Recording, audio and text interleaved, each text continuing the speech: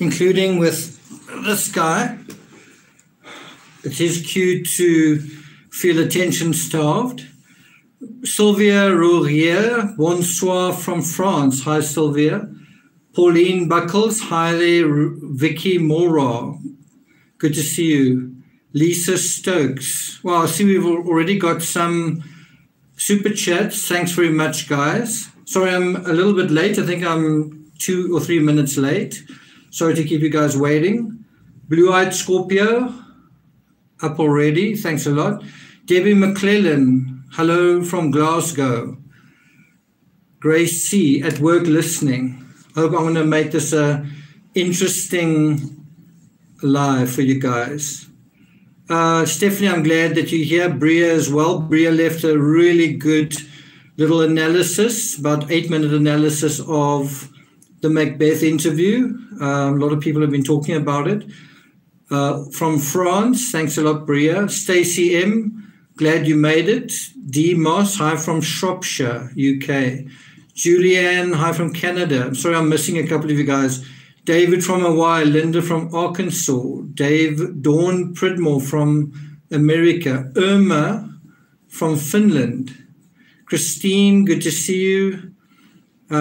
Steph,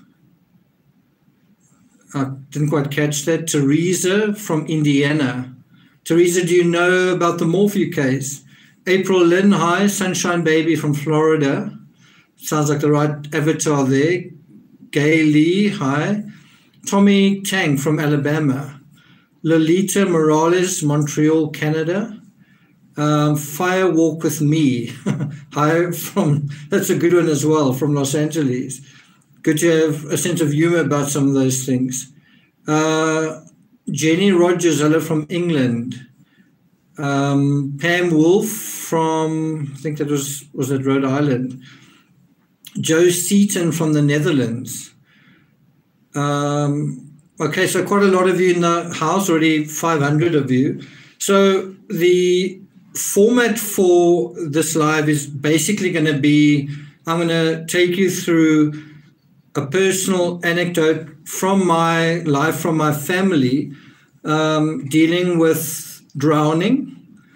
And I actually had to call up my father and do a little bit of investigation with him, so I'm going to take you through that. And then also through something related to substance abuse, that's also from my family. So I'm making it quite personal. And then from there, we're going to go into the notes that I took from Macbeth's analysis. And I'll see how far we're going to go through that. It could take a long time to go through that, or we can maybe say, well, look, we know where this is going, and then go into the next section, which deals with Chris McDonough's on-the-ground reconnaissance. There were some things that I agreed with, and there were some things that I didn't agree with.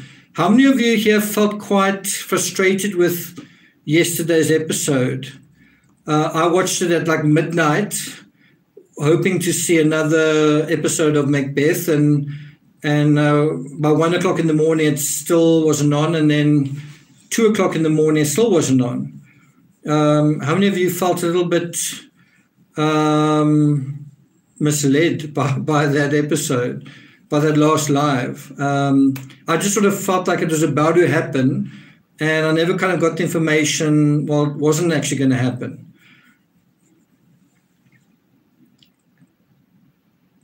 So apparently there are more hours of that interview, but I'm not sure if we're going to see them. I'm not sure if we're going to see it tomorrow. Olivia Voss, good to see you. Steph says, I liked the tour. There certainly was some interesting things there. It was just difficult for me. I know Bria was also watching from France. For us, we were staying up really late to watch something, and then ultimately didn't see it. I thought it was going to be a part 2 to the part 1.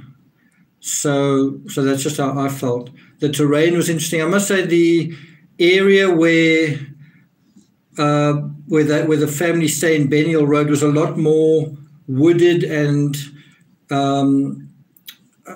what's the word, secluded than I expected. It was different to what you see on Google Maps. It was a lot more overgrown, wasn't it? Something else that definitely stood out to me was him mentioning, oh, there's a creek down there. And I don't know if you guys caught in another episode, I said where a media crew were flying over the area, I thought I saw stars through the foliage near the camper. And I thought, wow, was that piece of metal or was that water? And I could have sworn that was water. And I think that's confirmation that just on the other side of that trailer where the camper is, it drops down and then there's a creek over there. I think that's quite important. Snow Lion, I'm not going to read that, but I get what you're saying. Mary Ann Moore, hi from Johnson City, Tennessee. Good to have folks here from Tennessee.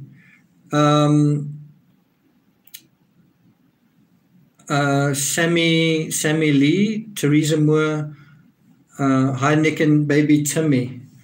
Timmy got very excited. I took him for a drive and there was a collie going for a walk and he wanted to jump out the window. It took him a long time to calm down. Blue-eyed Scorpio, congratulations on hitting 50,000. Thanks a lot. 50.1, by the way.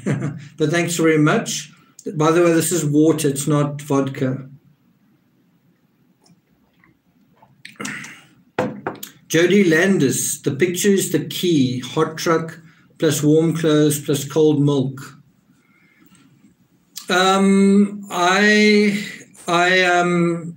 to put my hand up and say that I think the whole hot thing is overblown and it's exaggerated, and I don't think it's really a factor, because even in Macbeth's statement, he said something like that summer was cold. So was it hot or cold? If you look at how Candus herself was dressed, was it hot or cold? The temperature of that day, I think, is the biggest guide. It was 78 degrees maximum Fahrenheit, 26 degrees Celsius, which isn't very warm. It's sort of barely at that level where you would say, I want to go and swim, kind of thing. Maybe if you're from England, that's hot. From where I'm from, it's on the coolest side of mild. Louis Coombe, hi there. I don't know if you, and even if you say it was humid, I don't know whether you can take that and say it's hot. It's not even the upper 20s in terms of Celsius. It's not even the upper range of 20s. Just my view.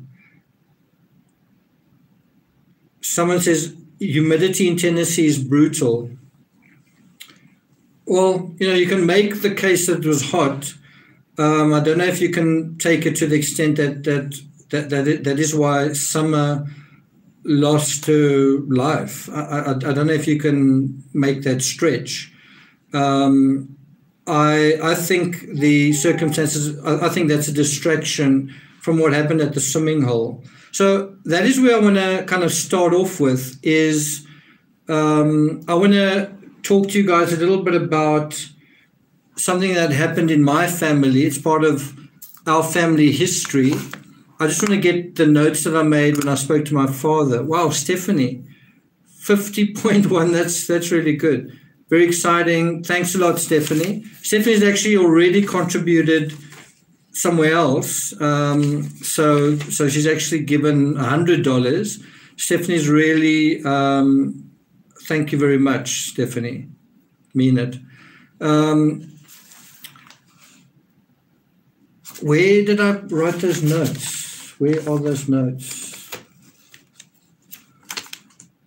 Oh, yeah, it is. Okay, it's on this little sliver that I've pulled off.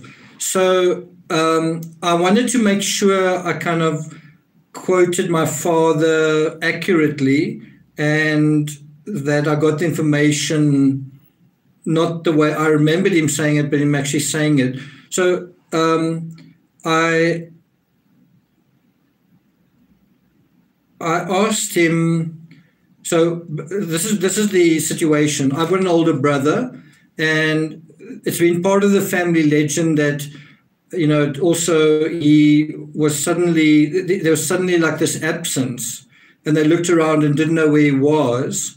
And then my father fished him out of the deep end of the swimming pool. So there was also this period, this unknown period of him being totally submerged and then him being fished out, right? It was exactly the same thing. And so I asked him, I said, how did you become aware that he was missing, that he wasn't there? How did you kind of, what kind of, you know, what indicated that? And it's like, he said, well, we just missed him. It was just like, he even said to me later on reflection, he said, I may have come up to him and sort of, you know, because I think at that stage I was 2 years old. And I obviously don't remember that. I don't know whether that's true, but at that point, my brother was 4 years old. So he was a year younger than Summer was. And when I asked him, how long do you think my brother was under the water? He said about 2 minutes, maybe even longer. And, but he also said, I'm not sure. I also asked him about the circumstances around that, but bear in mind that is going back decades. But I think what he remembers is that we were all around the swimming pool anyway, and then suddenly my brother was no longer visible, and it took a while to register that. And then I asked him, you know, when you pulled him out, was he crying? He said you didn't need to call an ambulance. He wasn't unconscious. He wasn't choking. He just kind of pulled him out, and I think he was distressed, but he was fine, kind of thing. And the odd thing is something similar happened to my sister, but in a totally different way, where it had to do with her losing consciousness, and the doctor basically saying if it had been another 2 minutes, there would have been brain damage, right? So all I'm trying to say is that you don't necessarily need someone to be intoxicated for this to happen. It happens to young children all the time. And something I want to emphasize, and we are going to get to it when I deal with the McDonough, you know, reconnaissance part. Did you guys notice that the tree stump and branch was a lot more exposed when he went there than in other photos? Did you guys notice that? Did you guys notice that the length of that stump, it wasn't just a branch sticking out, that it was quite a long thing going underwater and then coming out? Did you guys notice? Okay, a lot of you guys saying yes. So what that suggests is that a couple of things could have happened. One is that, you know, in the video we've got, and that's some of the best evidence, in the video we've got of Summer, where she's actually flopping around in the water. She's jumping into the water almost kind of face first. What is the chance that she could not have bumped her face or even landed so that her neck went like that, right? Half Rutter says, thanks for bringing common sense to this community. Hi, Timmy. Timmy's still sitting on my lap here. Thanks a lot, Half Rutter.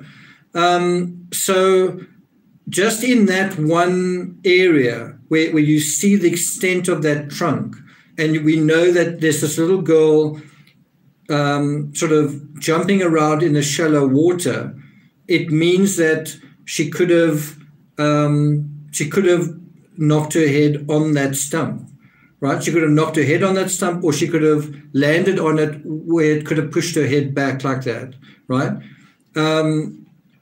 She could also have, I don't know if she can swim. That, for me, it's crazy, the fact that whether Summer can swim or not hasn't been established. I would really love, if anyone from the media are watching this, it would be really good to get confirmation on that. Can Summer swim? If Summer could swim, it's possible that if she was left alone for a little while, she was trying to swim between those underwater branches, maybe playing some kind of game, either purposefully or she ended up getting caught in those branches, caught under them or in them.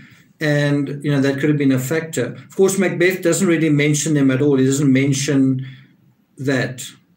Whereas Candus said something about it being a lot of trash lying around. Remember that? Stacey M., thank you very much. Pam, hi from New Hampshire. Naomi says, if the boys were removed, that's pretty significant. Stephanie says, my son had intense lessons and learned at 5 years. I could swim, can I blow my own trumpet, since today is a milestone day?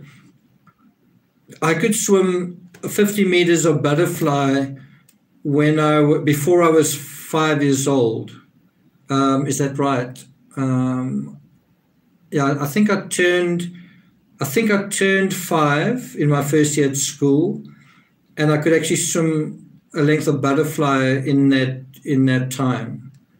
But the irony of all of that is my mother couldn't swim. So I was like a really good swimmer. I eventually swam for my state, but my mother couldn't actually swim. So let me just try and get to that comment.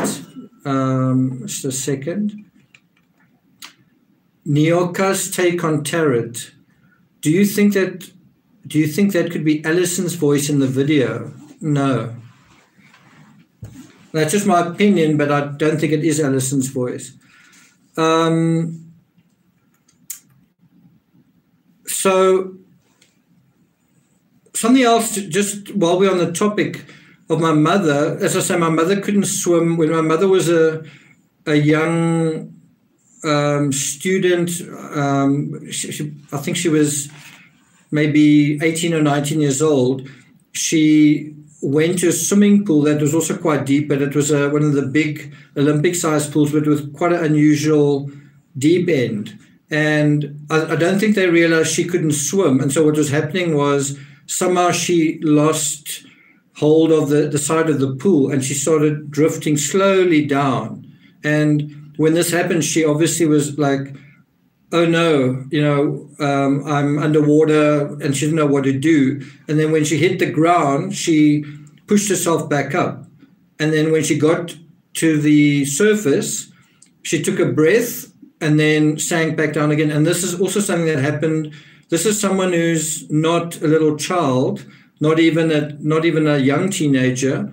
And it was with a group of people right around, and they didn't notice that she was actually kind of, in a way, struggling not to drown, right? And she was literally just going up the water column, catching her breath, sinking back down. When she reached the bottom, she would kick off the bottom again and go up. And because she couldn't swim, she didn't know to kind of keep herself buoyant. And ultimately, I mean, she survived that, but, it was this sort of close call for her. And I'm just wondering whether something like that couldn't have happened with Summer if she couldn't swim and she went beyond that drop-off area. Do you know what I'm talking about? And there's definitely something tricky when you're not swimming in a swimming pool, but you're in a river scenario.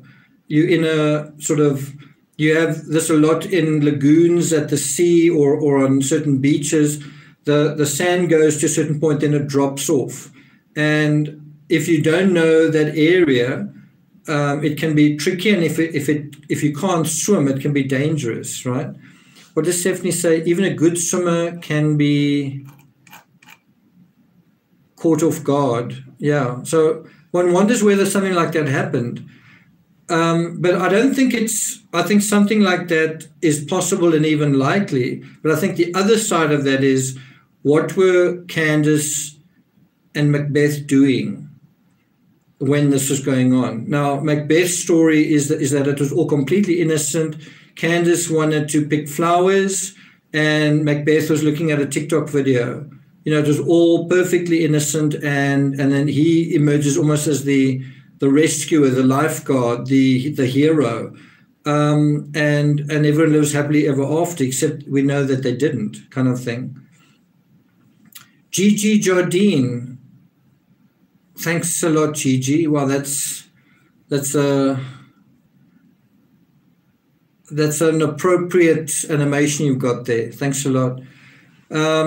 Yeah, I must say, some people aren't going to like me for saying this, but when I started this channel, I looked at some other channels that were out there, and I thought, I think I'm a 50K channel, and it took a long time to get here. It's taken, I don't know if it's 2 years, but it's taken quite a long time to get here. But when I started off, I thought,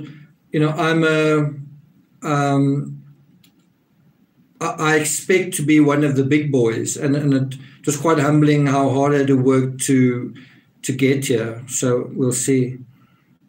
What did Stephanie says? You are. I told you that a long time ago. Okay. Yeah. I think it's different what you know and how you see yourself and how the public perceive you. It's not necessarily the same thing. Boho Peggy, keep up the excellent work. We love your work in Lamita, California. I hope you guys are keeping cool over there. Olivia Vars, I love how you blow your trumpet. Thanks, Olivia, from Australia. How hot is it in Australia? AB, abnormality detected. Thanks for that. Thanks a lot for that. Stacy, Candus spelled with a U is extremely irritating to me. Yeah, it's something to get used to. It's a bit like Shanann spelled with an apostrophe.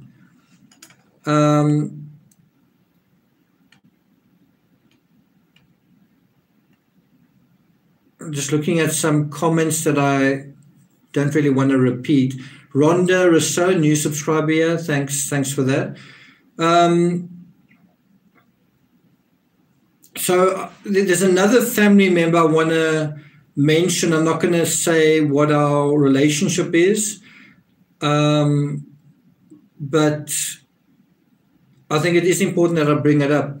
Erin Michelle, where was the others while Grandma was at the ER? That takes hours and hours waiting, not quick. I'm not sure if I believe that Grandma was at the swimming hole, to be honest. I'd like to see that confirmed. I don't know whether CCTV would show in the vehicle. In any event, the story is that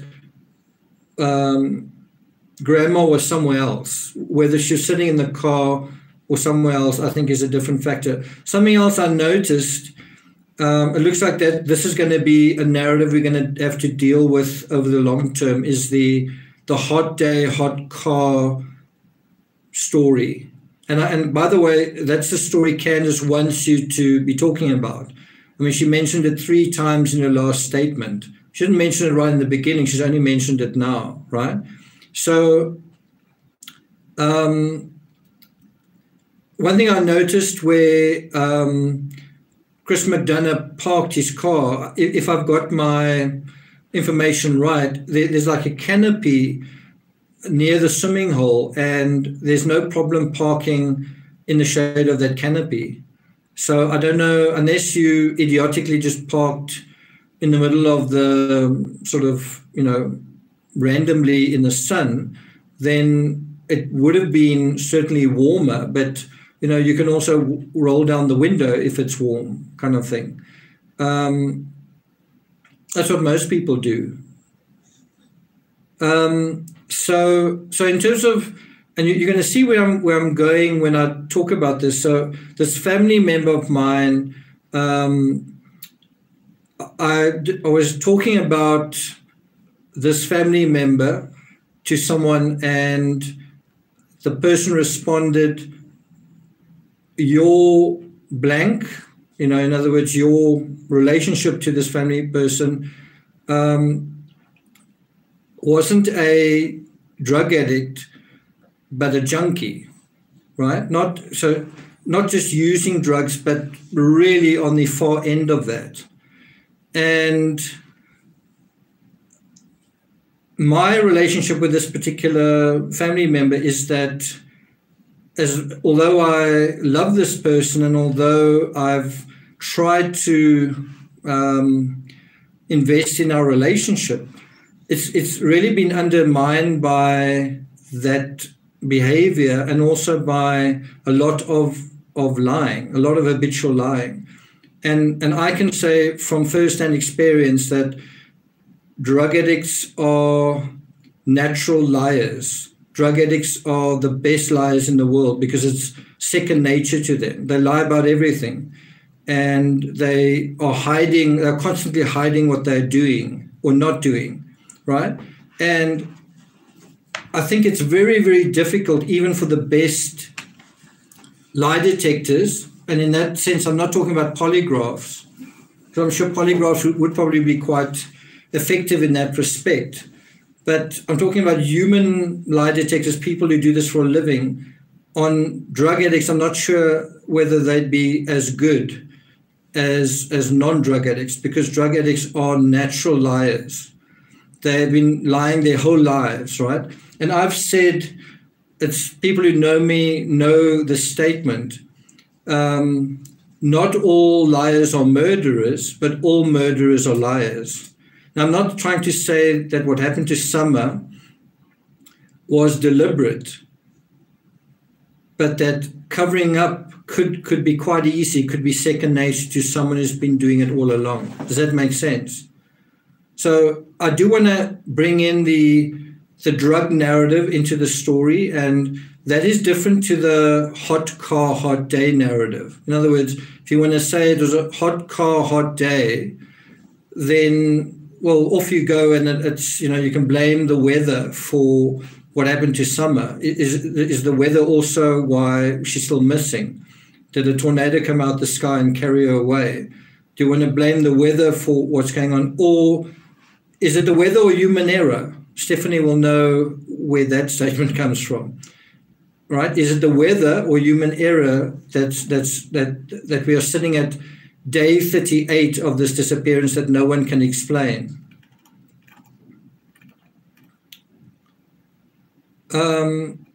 Let's just look at some of your comments.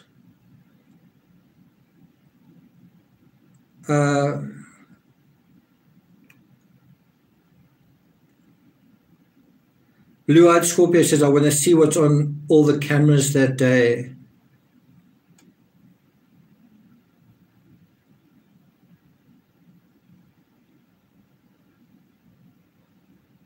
Yeah. Jessica Cross, the orange soda belongs to Summer. Did it remain in the car? Good question. It's a good question.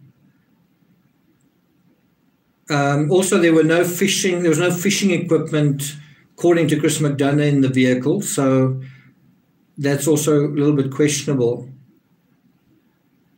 She never got out of the car if the soda is still there. That's a good point. Yeah, I mean, we would want to look into the vehicle. Stephanie says, please keep it classy in chat so your comments aren't hidden. Half Rutter says, I think that neglect is behind whatever happened to Summer.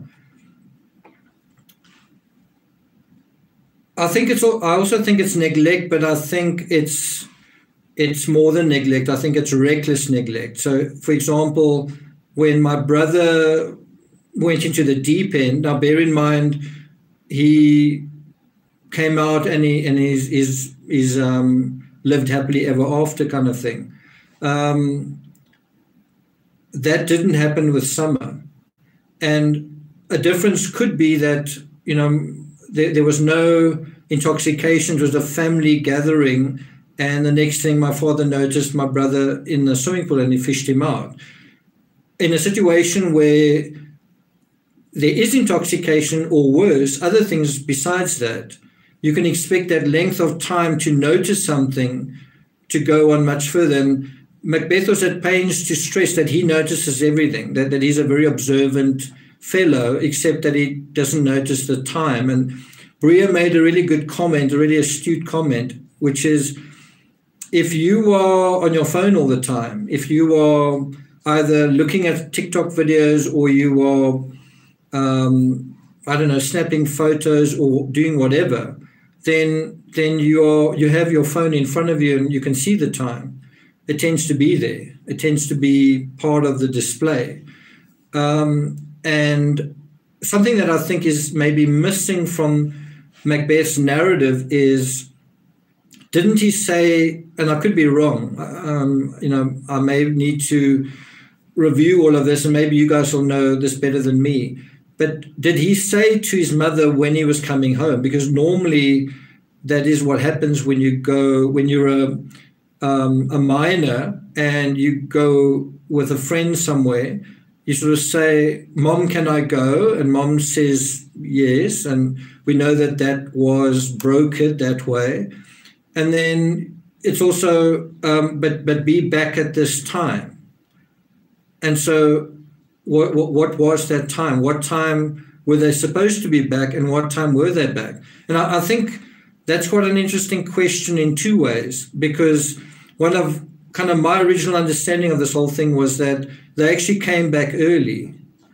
That was my original understanding, was that they came back prematurely. Why? Because something happened to Summer, and I think the boy was apparently upset, or something like that. And so the afternoon actually ended prematurely, but I could be wrong. The other side of it is that they could have been longer than they should have been. I don't know. Something that Chris McDonough stresses, which I think is quite a salient point, is that did they have lunch? If not, why didn't they have lunch? What were they doing instead of having lunch? I mean, they went to enough places to buy lunch, so why weren't they having lunch? And I mean, they had milk in the vehicle and other substances, so why weren't they having lunch? Unless the lunch came out. Yeah, Christine says Macbeth was said he was dizzy in the car. That's according to one version, because of the tea. Yeah. Someone says no lunch, neglect. Alcohol is their food. Yeah. If that's your priority, if your priority is to drink or to get wasted, you're not really going to be thinking about food. In fact, food is going to interfere with that sort of chemistry, that chemical process. Mom eats, but kids starve. I shouldn't really laugh, but weed habits, drug habits, yeah. Definitely should have been some snacks. Okay, so let me just see what I've got written down here.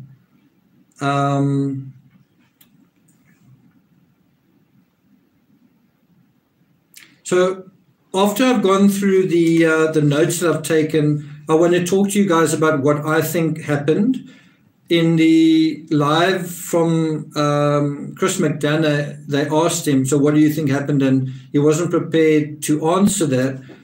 I want to sort of address that. I think it is important to address it. And then I want to also make a suggestion how the TBI can, without being snarky, without being critical or snarky, how can the TBI possibly improve their search? A simple thing. It's not going to cost them anything. And just put that out there. So let me just get to my notes. I've got quite a few notes here. I hope I'm going to be able to read them. I hope I'm going to be able to read your comments. So someone asked, what is the nature of Macbeth and Candus's relationship? I think there's a third dimension to it. I think it's what is the nature of their relationship? What is the nature of Macbeth's relationship with Summer? And then what is the relationship of Macbeth with with Summer under the supervision of Candus? Timmy, I think Timmy wants some more attention. As we're getting to the nuts and bolts, he really wants he wants to make sure that I'm on the top of my game, that I'm taking care of him and remembering everything I need to remember. Okay, so these are a couple of the notes that I made. The first one is that they recorded the interview at 6 p.m. I think it was on the 20th at Alison's home. Just to give us context, thanks a lot, Heather West, for that. Thank you very much. And one of the first things that was mentioned was that the TBI has Macbeth's phone.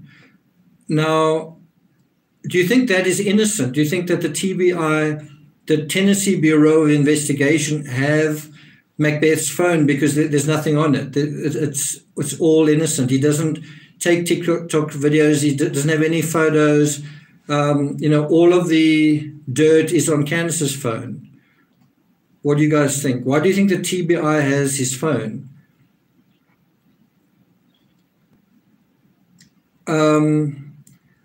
The other thing that's quite interesting is, how did the whole thing come about on June 15th? And it sort of comes about mutually. It sort of comes about, on the one hand, that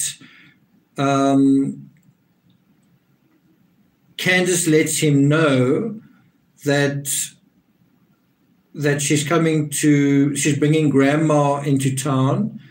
And he then says, well, why don't you come over? He invites her over. Diane, critical hit. Thanks a lot, Diane.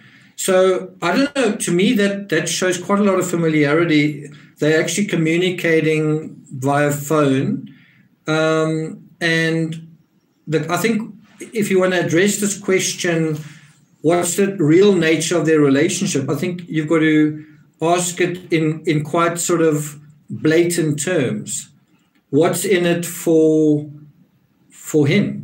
What is in it for this 15-year-old teenager? What is in it for him?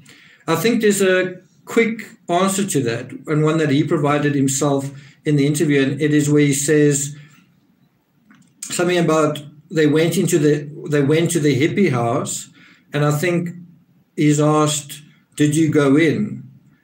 And he says, no, I'm not, they wouldn't let me. I'm not old enough. I'm not, I'm trying to remember how he put it. Got another notebook here. What did he say?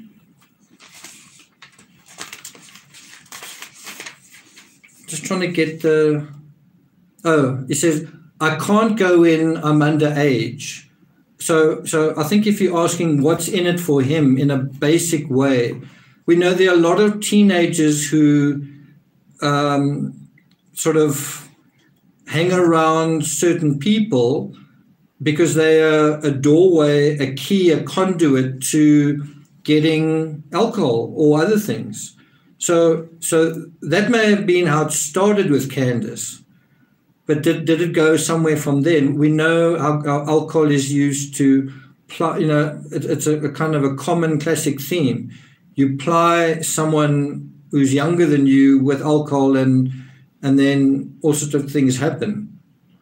And I think one's got to ask that question. Did that happen? Was it happening? The other thing that I think is important to mention is, in his own version of events, he's sitting on the bank with Candus when Summer is swimming by herself. So in his own story, he's not swimming with Summer. He's not swimming with his friend. He is sitting with Candus, and then he says something about, I threw my shirt down, and then he ran off to try and save Summer. One wonders what exactly Candus was doing, and where exactly were they?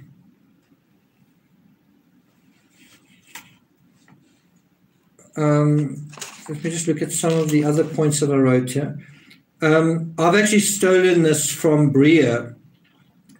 I think it's Bria who said, what does just hanging mean?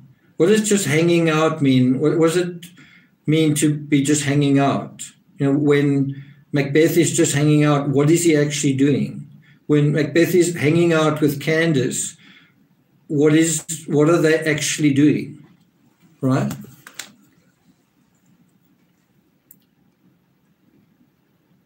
They're high. So this is where we go up a level, where I think you've got to stop being naive and stop being dumb, right? And you might have someone saying, well, you're being judgmental, or that's unfair, or Toggle Tran, thanks a lot, Toggle.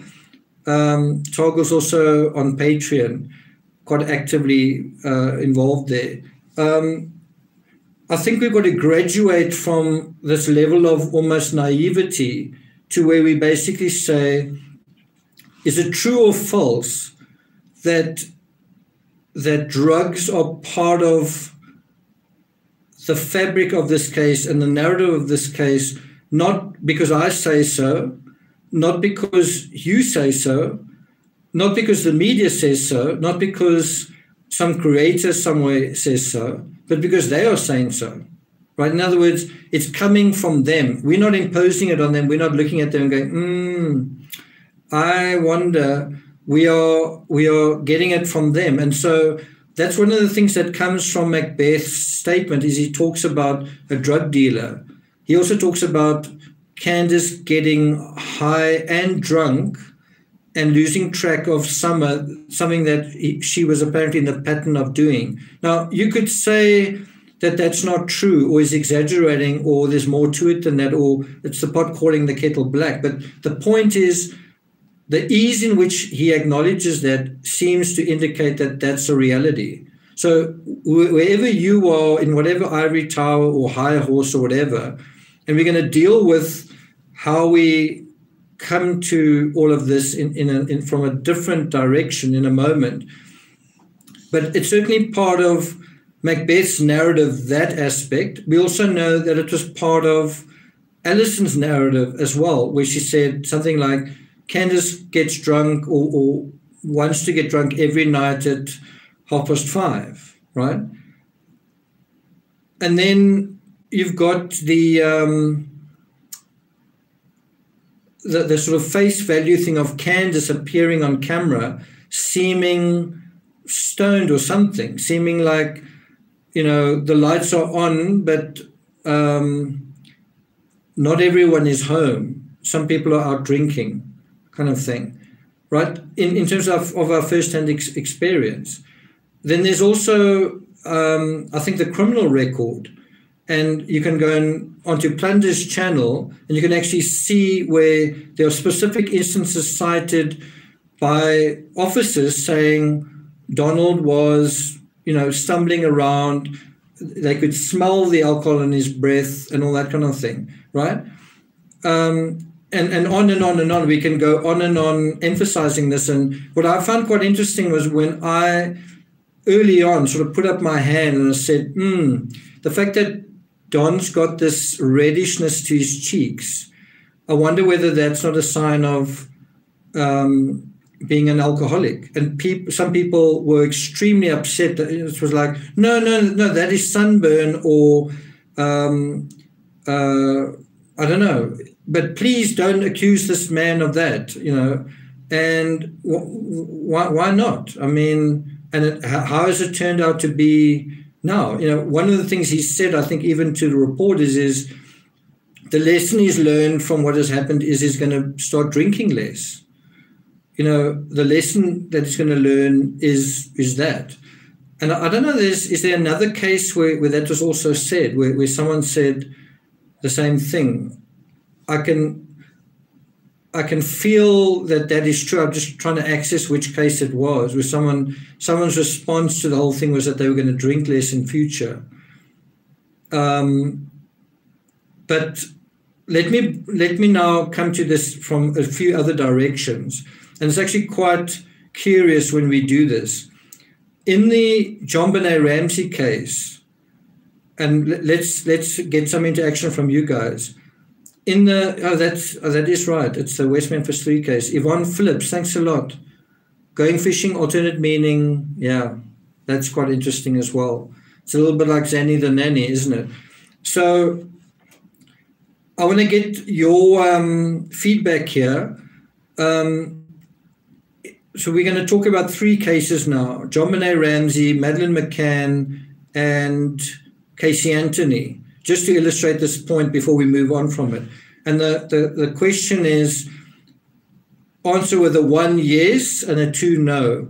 Was alcohol / intoxication / drinking a factor in the John Benet Ramsey case? Let me ask you again. Was alcohol, drinking, intoxication a factor in the John Benet Ramsey case? 1 for yes, 2 for no. So I'm seeing 1s and 2s. I quite like that because it means some of you might learn something, or some of you might learn something. So what I'm going to tell you now is, someone put a 3. So what I'm going to tell you now is, the housekeeper actually spoke about, the housekeeper wrote a book. She started writing a book, the Ramsey housekeeper, Linda Hoffman Pugh.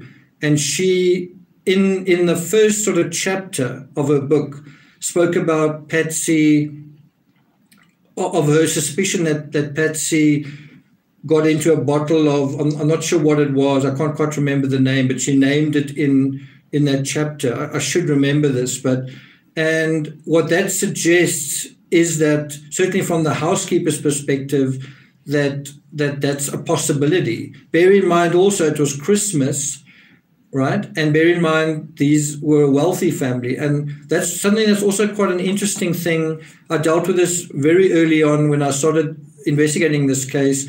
What is the alcohol abuse? What is the difference between alcohol abuse between very wealthy people and very poor people? And the difference is that poor people are binge drinkers, whereas rich people are heavy drinkers.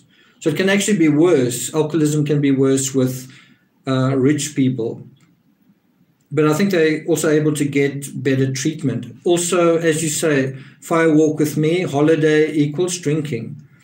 And I've mentioned this already. Did Candus have a reason to drink? Well, her father had died 5 or 6 weeks earlier. Did this youngster have a reason to drink? Well, he was apparently stressed at home. He was saying, and I think this has been underappreciated in what he was saying, is he was getting stir crazy. He wanted to get out the house. And I think what's very weird is that when he comes back, in terms of his narrative, when he comes back, I think McDonough asks him something like, did you notice what clothes she was wearing, or did you notice if she was awake or asleep? And he says, no, I couldn't wait to get back into the house. Quite a change, isn't it? So he leaves the house, like he can't wait to get out, but after whatever happens, he can't wait to get back in. Quite interesting, wouldn't you say?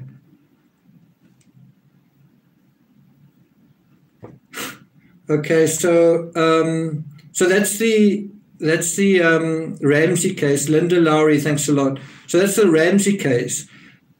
I'm not saying it's like this huge kind of kaleidoscope of alcoholism or something like that, just that alcohol may well be a factor here.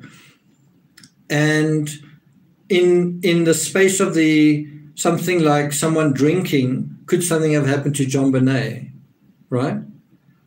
I think it's something that hasn't been explored in a lot of detail. So the other thing that is, I think, quite interesting with the McCann case is you had exactly the same argument. Is that I think one investigator from CBS, I've actually communicated directly with him on Twitter, said that I can't quite remember the exact amount, but it was something like that. They went through 9 bottles of wine every night, right? 9 bottles of wine. And on that night, the night that Madeleine disappeared, something like only 4 or something like that. And you might think, well, that shows that alcohol wasn't a factor. But I think of it in a little bit of a different way. But whether you think it was a factor or not in the McCann story, it does come up. It comes up. In fact, the last thing they do after putting Madeline to bed and before they go to the restaurant is they drink a glass of New Zealand wine. So it is definitely a factor in their stories, right? So that's the McCann case. Then we go on to Casey Anthony and we say, was drinking and partying a factor in that story, right? And I don't think you've got to be like an expert on the case to say, you know, Casey was a really young woman. She's quite attractive. She had a new boyfriend. He was like a club owner, and we've all seen the photos, right? So just in a broad way, I think one can make the case that in the Ramsey case, in the McCann case, and in the Casey Anthony case, you have a sort of a fabric where there's potentially sort of enjoying yourself in a holiday sort of situation, a holiday spirit, a fun sort of spirit, a sort of spirit of, you know, let down your hair and kind of thing, and you know, enjoy yourself. Meanwhile, there's a little child that comes to harm within that situation. Is there a link between the two? And if you say, is there a link between the two, you could also say, isn't there a link between the two? Especially if this is happening, it's not just happening once, it's happening regularly. Isn't it an accident waiting to happen? And if you're doing it regularly and things are happening, isn't the outcome foreseeable and thus you should have known better? Okay, so Bria says here, Scrub says, when I was 15, I didn't cuddle with 5-year-olds. Good point. I also found that quite interesting where he said something like, you cuddled with her. You know, I actually, before I lived here where I live now, I lived in a double-story house with a single mom. She stayed downstairs. We weren't in a relationship, but I stayed upstairs. She stayed downstairs. And I think it was something like the second night after I moved in, her daughter, who was, I don't know how old, 5, 6, or 7, but a little girl, just like came into my bedroom and got into the covers, got under the covers with me. And I sort of said no, and I kind of sent her away. I was sort of quite astonished because, I mean, I'd basically just moved in there. And I sort of, you know, went to her mother and I said, do you know this happened, kind of thing. And she said, I think she said something like she misses the previous tenant because they did that all the time. And I was like, I kind of did a double take. You know, how can you let your daughter do that? You know, I just found it really, really odd. And then I guess one's also got to wonder from the perspective of the little girl, what is going on there? Well, she doesn't have a father. She's with a single mother. But it's nevertheless, I don't think it's appropriate. I really don't think it's appropriate. And it never happened again, but there's also more to that story that I can tell you in terms of the mother and what is going on with the father and other stuff there. But I mean, that's a separate issue.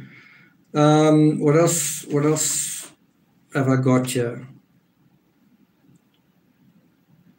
So Macbeth calls Candus, says, I asked if they could come over. In other words, Candus and Summer. And one wonders what is going on there. Does Macbeth want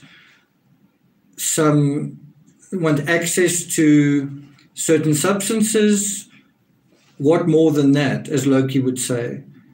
And then there's also this thing that the kids went to work with Don. That's what I was told. Now, how does that square with anything? You know, if the kids went to work with Don, then were they really at home when Summer got home? would they even have known when Candus got back? Would anyone have known when Candus got back or when she should have gotten back? Well, I think the only person who would really know is Grandma.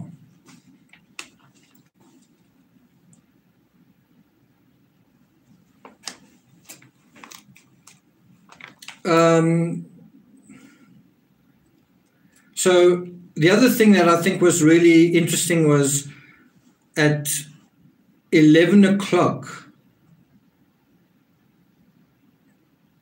that Macbeth says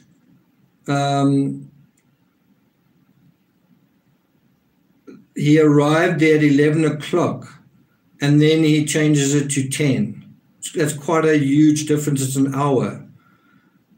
And you know, how long did it take for him to speak to Chris McDonough? I mean, how long had he been thinking about it or whatever? You would think that by then he would know what time all of this happened. And I found that a little bit sort of tricksy and like taking a chance, because if he can move the timeline up by an hour, then there's an hour less to have to explain. So I found that a little bit odd. And then his explanation was he doesn't, you know, he's very observant, but he just doesn't know anything about time, just like Candus.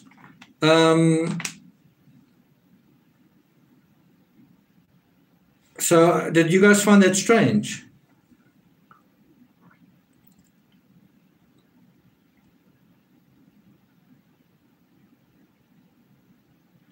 Okay, so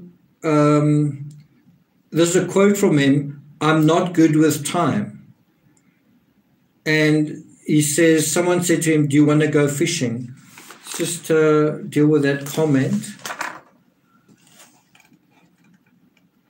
Jessica Cross, he stacked the milk and grocery boxes over the left side and sat somewhere in the middle on the pillow beside him. He distances himself from this, in my opinion. Yeah, it's definitely odd. And I think something else just to note is that he places himself in the back seat with Summer. He's sitting in the back seat with Summer. And he kind of puts the milk between himself and Summer, which seems a bit odd as well. And I think what is a critical piece, possibly a critical piece of evidence here, is the pillow. What is going to be found on that pillow, if the pillow is still findable? Sorry, if the pillow is anywhere, what are they going to find on that pillow? And just think about it in a broad way. You going swimming for 20 minutes or fishing. That's the other side. If you were going fishing, were you going to go and fish for 20 minutes? We're going to fish while we're getting Grandma's prescription. Anyway, so you go fishing or swimming. Well, what are you doing with a pillow? Who fishes with a pillow? Who swims with a pillow? What else can you do with a pillow? In a car or out of a car? Someone says teenagers don't care about time.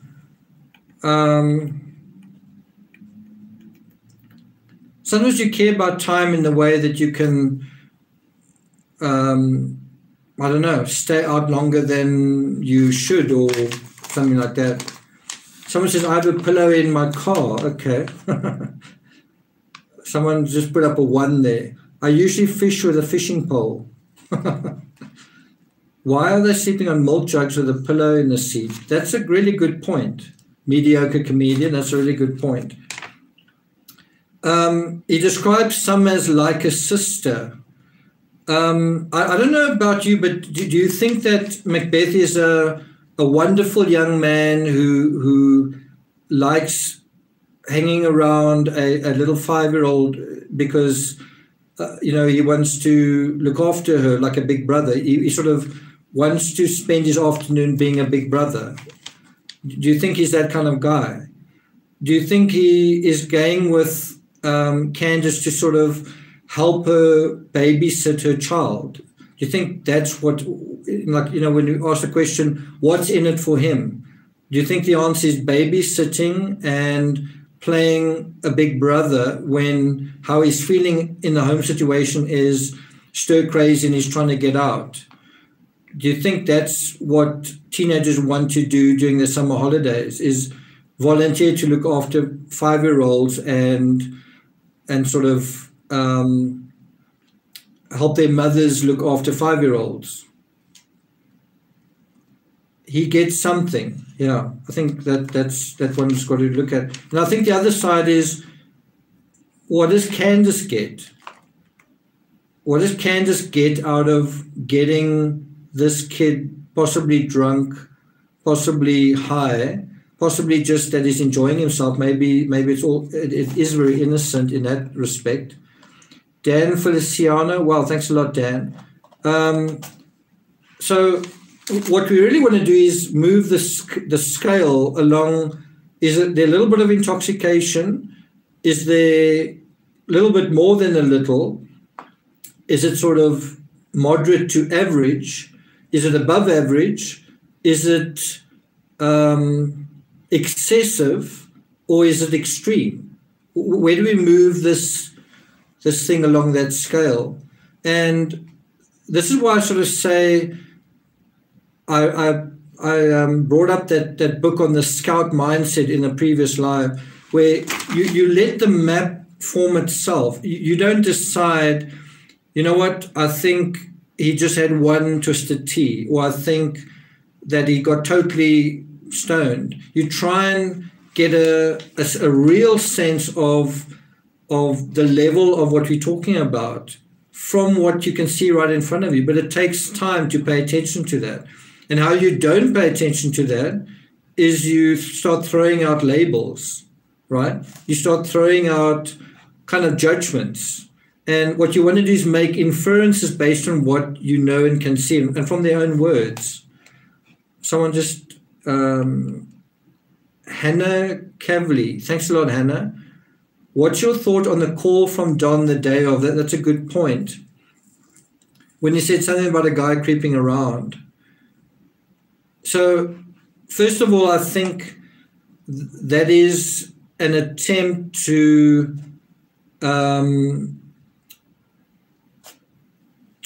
point the finger towards a third party, to say there's a what? How did Patsy say it? There's someone out there.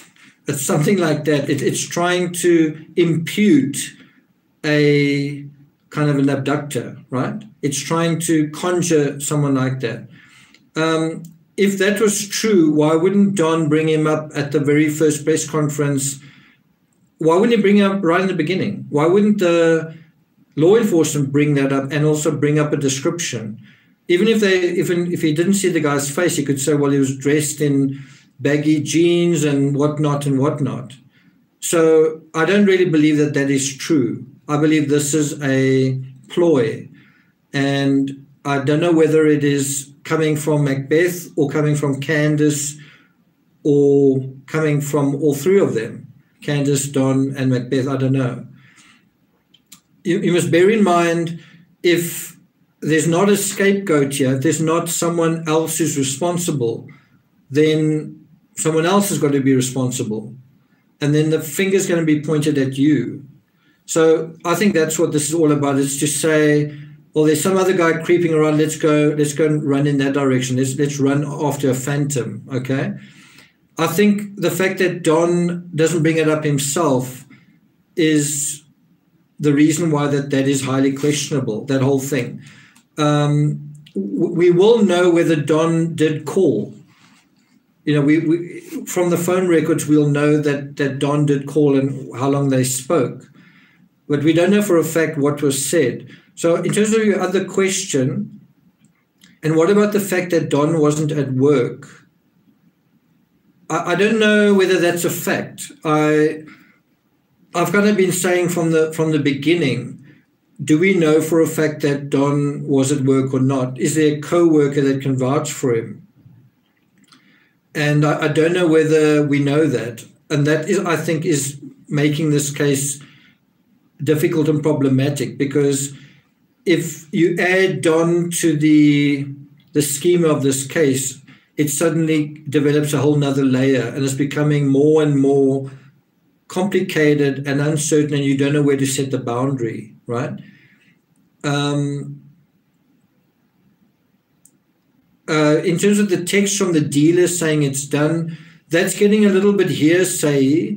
I think what you can take out of this is the whole idea of drugs entering the narrative. And now I am going to share with you a thought I had. And when I say that, it means it's an idea.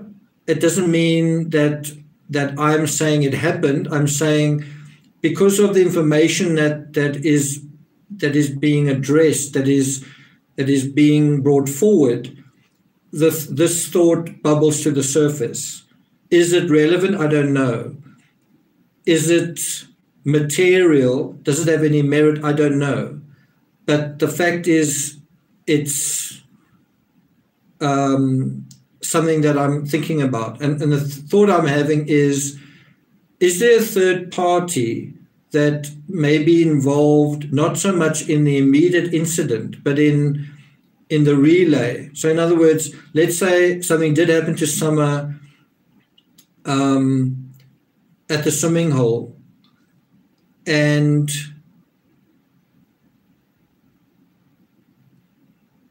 let's just say somebody close to Summer covered it up, and then they asked another person for help to do the next step of that process. Someone who is also a criminal, someone who's also got those sort of resources. Then if that is the case, then you are going to have a huge job finding a person in this case. And one wonders, did something like that happen with Rose Bly? Could something like that have happened? Right? So what this does usher in is the possibility of a third party. And Don saying, you know what, Summer is miles away by now, she could be in Mexico. On the one hand, you could say that is misdirection, but could it also be him knowing something? So there was, I think, another super chat here. Judy Hammer, much respect. Okay, thanks a lot.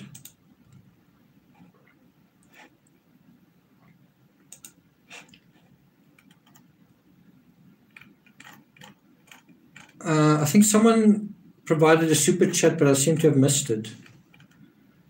Maybe not. Okay, so, but I don't really want to go into that area right now because we just don't know. And someone on Twitter was telling me about 2 other missing children that disappeared in the area, one really not far away. And without even knowing the answer to the questions I was about to ask, I kind of thought, I really don't think this goes anywhere. I know people want to go into these sort of areas, but anyway, and so my next question was, okay, when did these incidents take place? And I think the answer was 1957 and 1960. And what that kind of suggests is whoever did this, if he was 10 years old when he did it, would be 70 years old today. You know, it's not relevant. So, TX Angel, I just found your channel. I think you're doing a great job. Thanks. Did you find my channel like right now, like today? It's quite amazing that Rose Coleman, thanks a lot, Rose. You sort of feel like people, you know, if they don't know you by now, but I guess the world's not so small. Green Eyes, why doesn't H swimming video match his statements? I don't quite know what you mean by that. So again, I think you've got to use the evidence we've already got, and I think a really good piece of evidence is that video taken by Candus at the swimming hole, and it gives you so much. It gives you the location that Summer's in, and she's gone quite far out. It shows you how she's swimming, how she's sort of jumping into the water. Times that by 10. Like imagine she carried on doing that another 10 or 20 minutes, what could have happened? How much further out could she have gone? What could have happened? Mediocre comedian. Don and Candus are collaborating, and Macbeth is an uncomfortable side note. If you guys watched my if you guys watched my previous video, I kind of lost my train of thought now.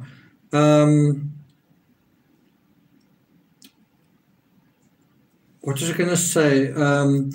I'm trying to sort of make the case that it's a little bit difficult to talk about this stuff because I don't want to be too explicit. You know, you've got to toe the line in a certain way. Let me just put it this way. I don't think that Macbeth is directly involved in the sense that, the custodian of summer is Candus. So Candus is who you really want to look as being responsible for summer, right? Nevertheless, I do think Macbeth knows more than he's saying. And I think the same is true of Candus and Don. I think some people have asked a question about him being coached, and I think Chris McDonough was quite dismissive of that. I think it's quite difficult to imagine after 38 days that he hasn't thought about this a lot, and we know for a fact that even though he said the TBI asked them not to communicate with one another, Candus with Macbeth and Macbeth with Candus, we know David Dodson said he actually found them FaceTiming. And I think somewhere else, was it his mother, said something like, Candus called him on the way to being polygraphed when he was at work to kind of get their story straight. So I don't know how you can be dismissive about the idea of him being coached. I think it's a possibility. I think it's definitely a possibility. Hannah Cavley. One thing I noticed about the team during the interview, yawned at awkward moments. Yeah, to me that's very loosey-goosey because you can't see his face, and so that's quite difficult to draw any inferences from. One thing I was looking at the last time I watched it was his mother picking up like a pad and a pen and wondering, was she trying to signal with that? But it's easy to start overthinking these things as well. Hawk Verity, look forward to your voice, Nick. I think your view is on point. Thanks a lot. Forever Young, please slow down the chat. I actually did. The chat is slowed down. The slow mode is on. It's just that there are 2,000 people in watching now, which is another new record. I'm not quite at the level of the other channel, which I think had 8,000 people. His voice is changing. Okay. Kathy Suter, love your easy to understand, forcing us to think before jumping to conclusions. Okay, well, let me go on here.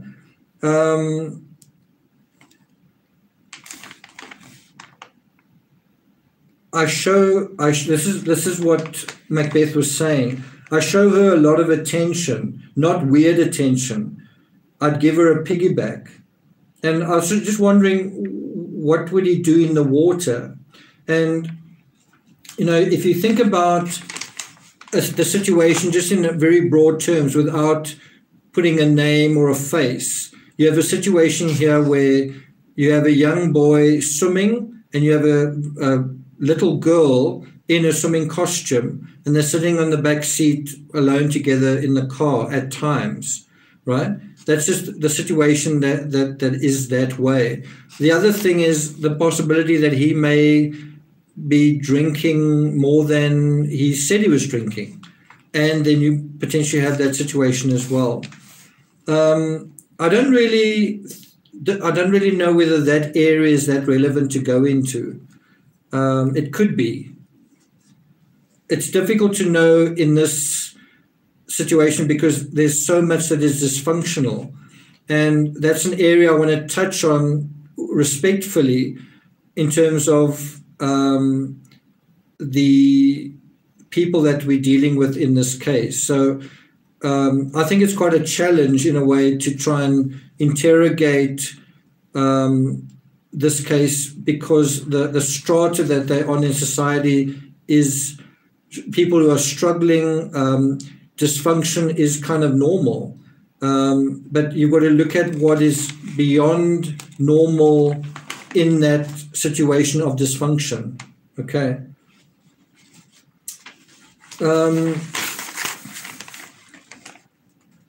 So this is another quote from him. Summer's going fishing. So that's why he was going with, because Summer's going fishing. Really, can you imagine Summer going fishing? I want to get out of the house anyway for 30 minutes. Is that why he wanted to get out the house? To go fishing? Or for something else? Where did they end up going? And then he says, at first I was sitting in the front seat.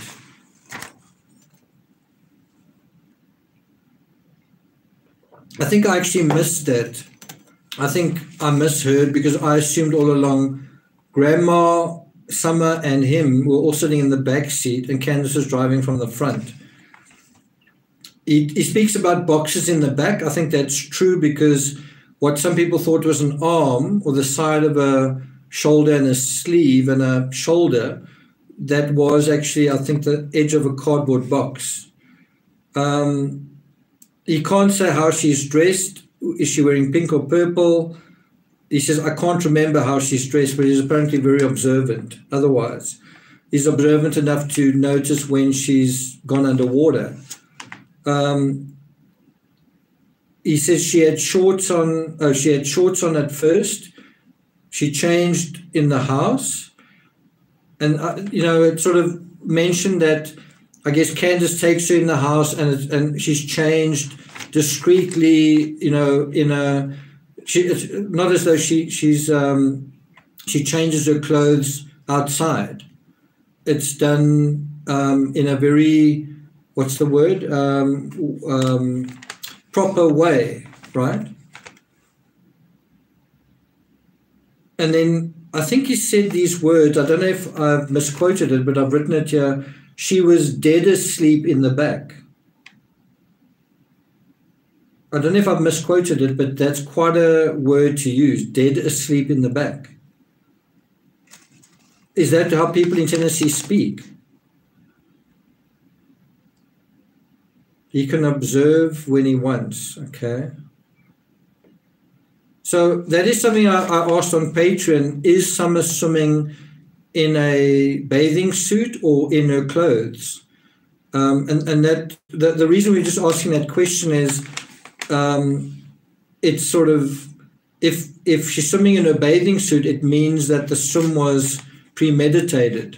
And if it was premeditated, then Macbeth's version is not true, not accurate. Because Macbeth's version is that the swim in the swimming hole was kind of random, where they sort of went, oh, we're going to pick up Grandma. Okay, the fishing's not going to happen, so let's go and do that. I don't know whether, the fishing I don't think was ever part of the agenda because no fishing poles are anywhere to be seen. Okay. He also mentions very early on they were supposed to go to Jonesboro, where Don is. In the truck, she changed her plan. No fishing. Went with Grandma to the swimming hole.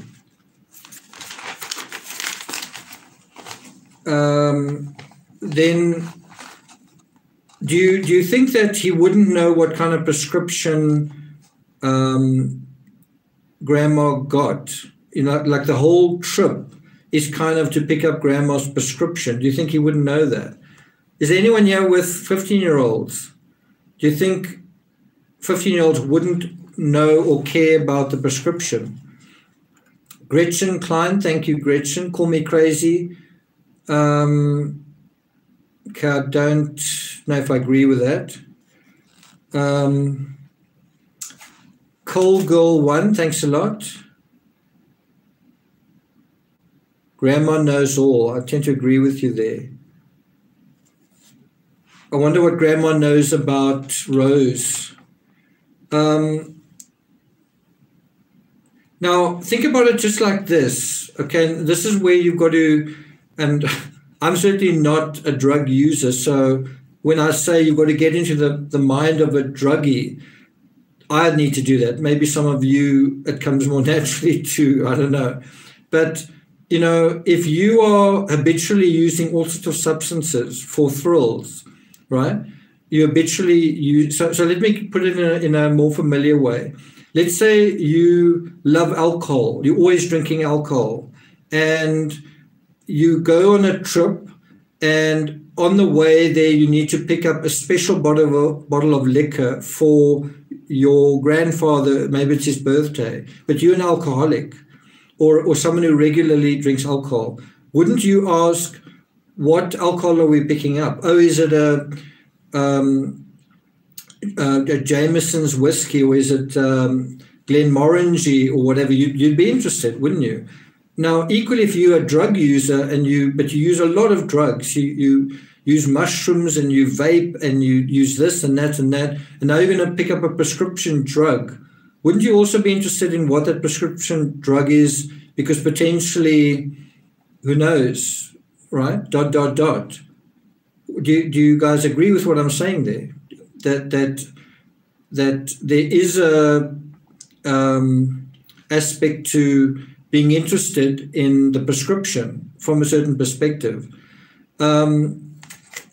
even if you didn't know. So Bria made a really good point in her comments earlier, where she said something like,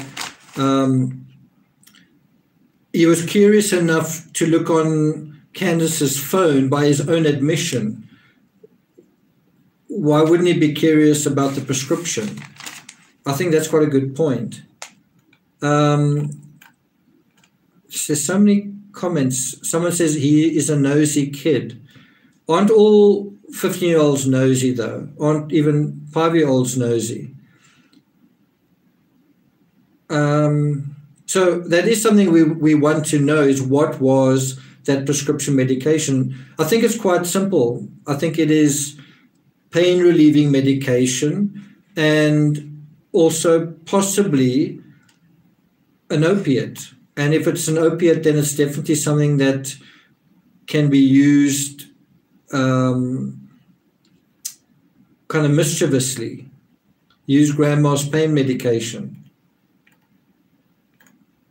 And that is a thing that is well known in America. There's the opiate epidemic, and it's very well known in Tennessee. Tennessee is one of the most well-known or heavily abusing or prescribed states in America.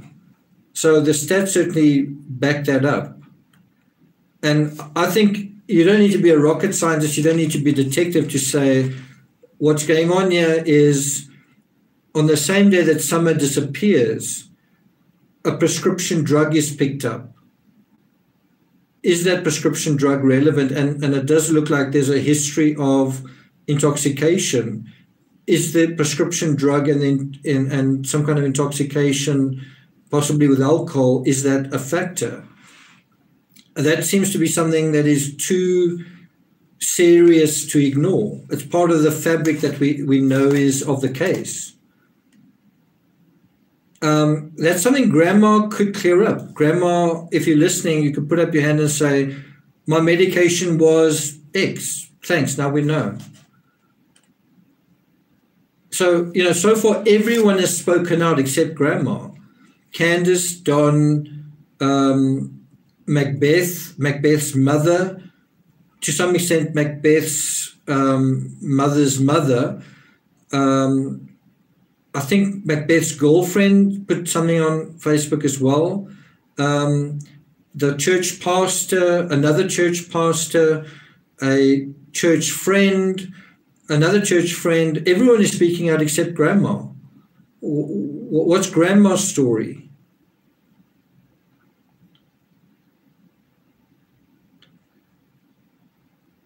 Someone says, I'd very much like to hear from grandma. Someone else, why is grandma so quiet? Belinda van den Heefer. Now, just imagine a situation like this. So I don't want to be too conspiracy theory. You've got to be really careful. But in a situation where someone is kind of grooming someone else, so an adult grooming a younger person with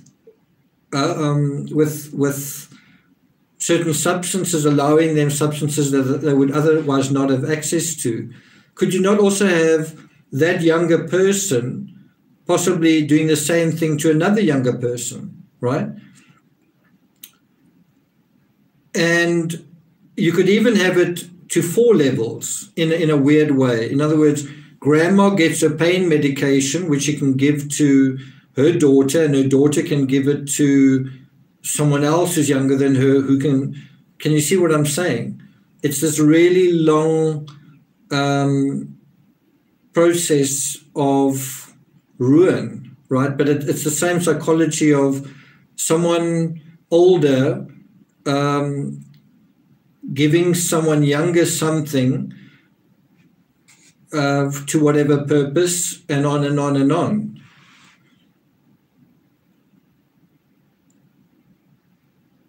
Vicious cycle, yeah. So, I don't know, the plot thickens, doesn't it? I'm just going to go through some of my things here. He says, he talks of, some of the things that Macbeth says is pretty kind of inflammatory. It's pretty harsh. He says that Don was talking about some dude stalking other kids, and he mentions the words, this is a quote, touch the kids, and I think Chris asks him, do you think it's true? And he says, I think so. Billy apparently, this is some other guy, Billy had the hots for grandma. And he says, Macbeth says, I thought it was suspicious. Or something. So, grandma, definitely, we'd like to know a bit more about you. Definitely, we'd like to know a bit more. I think they went out to get cigarettes, also for grandma. They went to the discount tobacco store. One wonders, does grandma have money? Does grandma pay for some of what Candus needs? What's the situation there? Okay, so on to the next page of notes.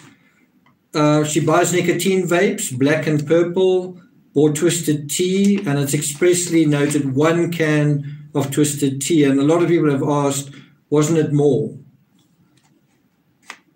They drive to the horse stable. Grandma is sitting in the car by herself. What's grandma doing? If she is sitting in the car, what's she doing? Summer was holding my hand. She's snuggling with me. And then he asked, which TikToks were you watching? He says, I don't know. She's in the so Summer's in a bathing suit snuggling with him. She gave him the twisted tea. Candus gave him the twisted tea as soon as they got there. So he's kind of admitting as soon as he got there, they just he started drinking or having a drink. And then Chris asked, and I thought this is quite a good question, did you ask for it? Because the question is, who is trying to influence who? What motive is being satisfied here? In other words, is the boy, in other words, what's in it for him? Is it the alcohol, or is it that Candus says, hey, come along, I'll buy you? Think about it from a teenager's perspective. Put yourself in your own teenage shoes. If someone said to you, come, let's go somewhere, I'll buy you 1 twisted tea, would you go? What if it was 2? Would you go? Well, there's got to be some level where you'd say, that's worth it. That is going to be definitely be worth it. And what if it was, we're going to have twisted tea and that, and that, and that. Wow, this is going to be a party. I'm in, right?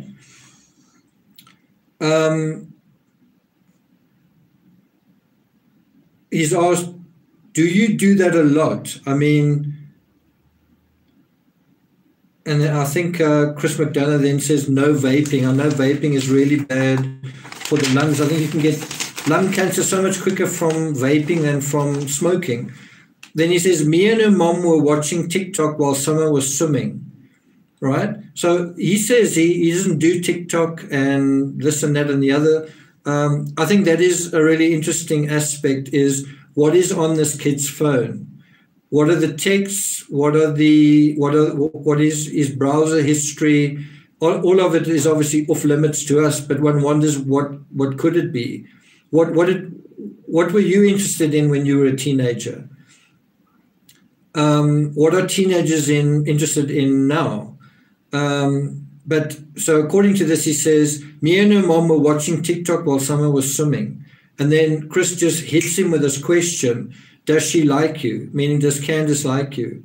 And then he answers quite sort of quickly, but also briefly, no, she has a husband, just like that. So his answer is, Candus doesn't like Macbeth because she's got a husband. That's why she doesn't like him, or that's why she's not interested in him, because she's married. And I think that raises another question, which is there infidelity in this story, right? Where is this proof? So that's another thing where we're starting to touch on these questions of not just morals and ethics and so on, but the degree of degradation of these morals and ethics. And that's something that is very difficult to fine-tune along the spectrum. But it's not impossible, and we can get there if we spend enough time paying attention. So the question is there infidelity? And the answer is, well, we heard about Billy, who was this guy who got so drunk that he would sleep in the shed at Ben Hill Road, and he had the hots for grandma, but he was married. But nevertheless, there's a sense of infidelity with someone and grandma, right? Then there's also, we heard this very early on. I don't know if you guys heard the very first interview Don did. It was like 15 minutes with, I think, Times News. Really great reporter guy who then interviewed him, I think, a second time. But he basically said that, Don said that there was a bit of a misunderstanding where they suspected one another of infidelity, and then they kind of got back together, right? So I think infidelity is a factor here, far more than you realize. It's sort of all over. Even Alison said something about, was it Jose, who either dumped her for Candus or cheated on her with Candus or something like that. And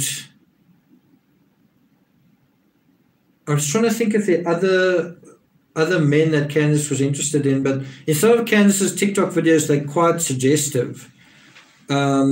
Especially the one where she's smoking and she's kind of going like that. It's quite suggestive. Who do you think she's trying to engage in that? What sort of audience, what sort of age do you think she's trying to engage with that? If you bring in something like just infidelity all over the place, and you bring in intoxication kind of all over the place, then things start to get out of hand, don't they? Right? Yeah, Joe, I agree. So then this was a great question. I actually made like this comment here. I don't know if you can see it. Great question. Where McDonough says, did you take any pictures of Summer that day? Excellent question. And if he did, that is going to provide excellent additional support or information or data or timestamps about what actually happened. And I think his answer was that he didn't take any photos. And, you know, what I think is a little bit odd here is all of these people have got cell phones, but where are all the photos? Something I meant to mention earlier, but maybe I got a super chat and I got distracted, was in that video that Candus takes at the swimming hole. Do you get a sense from the video itself that Candus is totally sober, right? Even if you turn the sound off, do you get a sense from that video where the colors are distorted? It's not natural color. There are 3 layers to what you're seeing, so it's sort of triple vision, some things upside down, and everything is sort of swimming like this, and then it's almost like when the boy walks past her into the water, she kind of swings the camera down to a flower, almost like to allow him, maybe he's a bit self-conscious, allow him to sort of go into the water, and she's going to pay attention to something else, and then it comes back to him. I think what's also quite interesting in that is how she zooms in on this flower and the flower narrative. I know Bria thinks that the flower narrative is quite important. I'm not sure if I agree with that. I think it's also a distraction, a misdirection. Maybe it isn't. But anyway, in that video, you actually see her zooming in on a flower, and then she comes back out and looks back to Macbeth, right? Rose Coleman, Don hasn't posted to his Facebook page since July 14th. I think it's the 15th, unless I'm just getting it based on my local time here. But Don and Candus haven't made a peep on Facebook for like a week, which one wonders what that's all about. Brian says, I think it's probably just a distraction. Okay, so what else did I got here? So you see a point where Summer is underwater. I found that also quite weird, how he had to kind of get the information out of Macbeth. So to his credit, he does eventually say, you know what, I never saw her go under the water. So I don't actually know how long she was under the water, but he starts off actually saying that I think she was under the water for 4 seconds. Now, if you can think of the most harmless amount of time for someone to be underwater, it's about 4 seconds, because 2 seconds is, you wouldn't, if someone sort of dived into water, 1, 2, you wouldn't do anything. There wouldn't be any need to do anything. 3, 4 is like, well, it's just barely long enough that you would do something. Anyway, I think I've dealt with this in another episode. Another good question from McDonough was, he said, could she have been injured? And the boy doesn't deny it. He says she could have been. I hope I've got my notes right here, but as far as I know, McDonough asked him, could she have been injured? And he said she could have been. And when you look at that last photo, it does look like there's a bluish mark here on her head. And it's possible that she could have bumped her head on a stump and actually lost consciousness and been under the water for a little while. And then after that, who knows what really happened? Did she regain consciousness? Did something happen? I kind of think that there's a possibility of that, because wood that is underwater is sort of soft. The outer layer of wood that's underwater is slightly soft. So if you bump your head against a log, it may not actually break the surface. That's the important thing to stress, is when you look at Summer's forehead, there's no cut, there's no breaking of the skin. So it's possible that she nevertheless hit her head quite hard against a piece of wood or a log where the outside of it may have been kind of spongy and kind of soft, but nevertheless it could have been quite a strong impact. Does that make sense?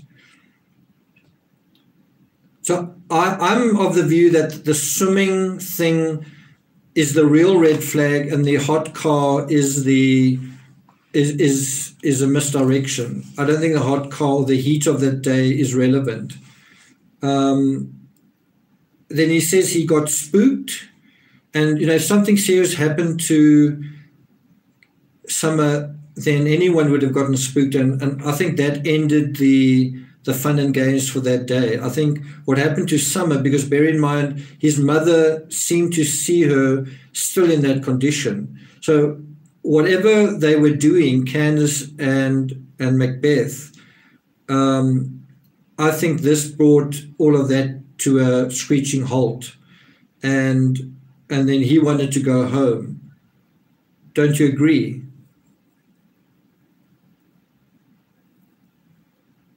"12-step woman, good to see you here.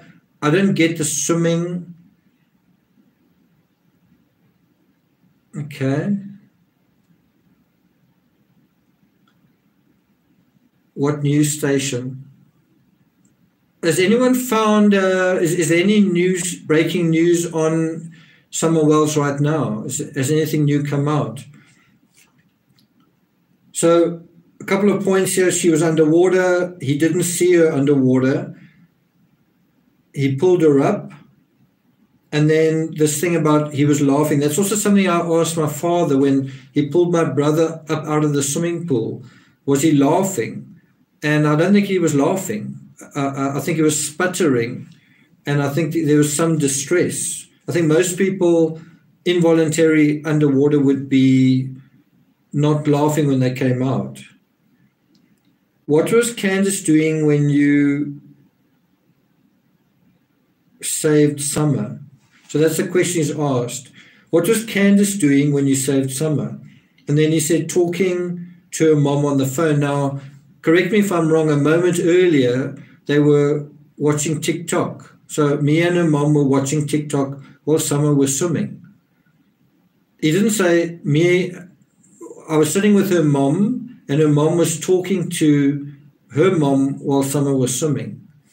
That might be nitpicking, but one wonders.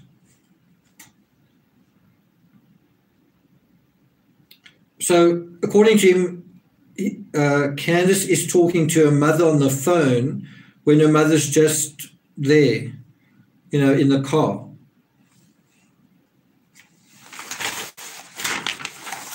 So I don't know. I think there's another possibility is, what could they have been doing if they weren't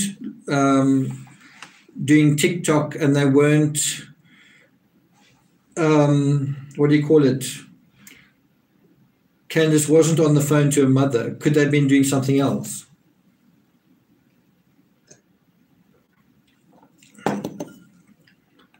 So he says, I was concentrating on Summer while drinking the tea. Do you think that's true? You think that, that's the reason why Macbeth is there? What's in it for him? Well, he's there to concentrate on Summer and be a lifeguard.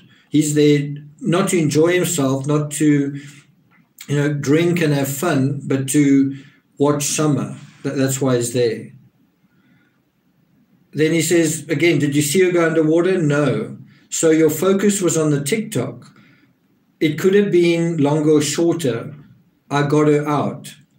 Then 15 minutes later, we went to get the prescription. So it's quite interesting how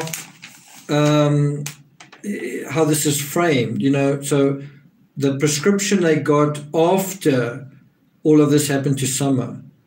One wonders whether that is true, whether one can verify that.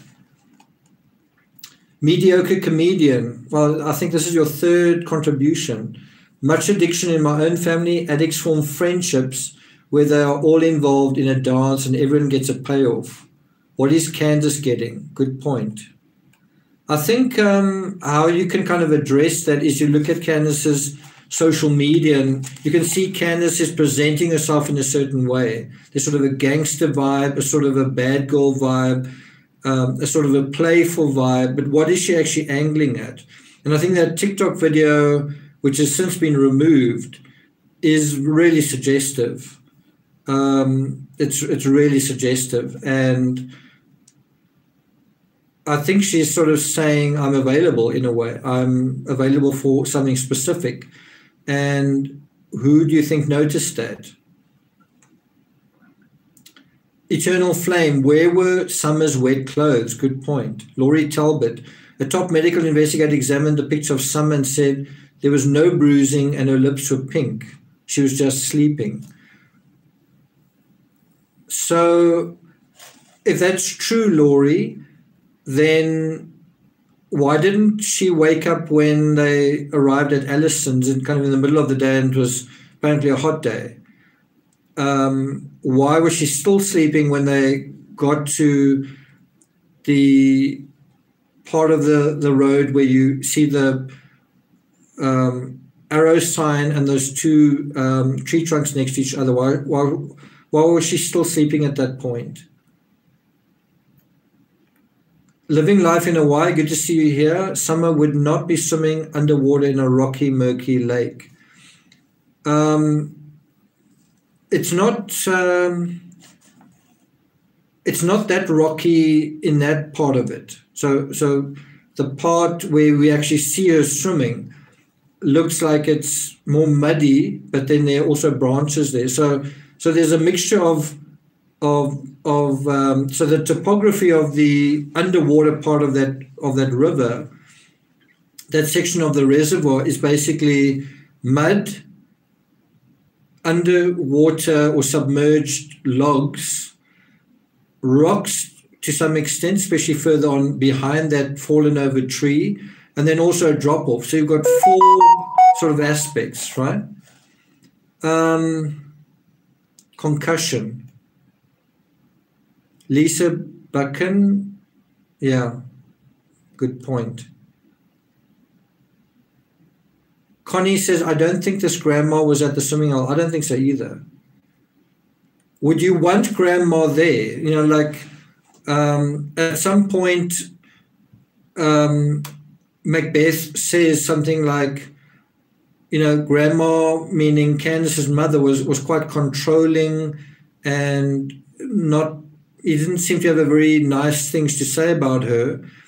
And also he didn't have very nice things to say about his own, I think, great-grandmother. In fact, he used some kind of expletive. Do you think you'd want a kind of spoil sport? Like if you just imagine,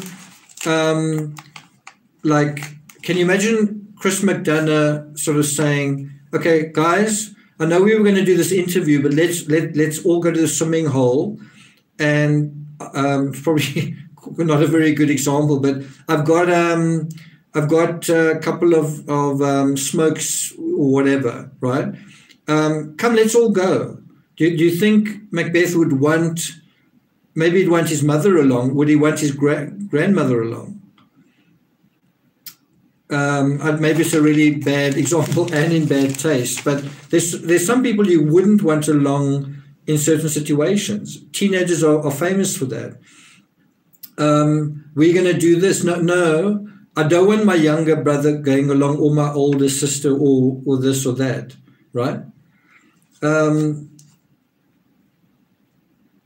So, you know, you can criticize me and say, well, I don't know why you're talking about drugs, but if you think about, they go to the hippie house and they go to another tobacco store, and we know from his own concession that they did buy some of these substances. So what was bought was vapes, plural, and alcohol. We don't know how much, and what was the other thing I wanted to say? And the prescription drug could be part of that cocktail as well.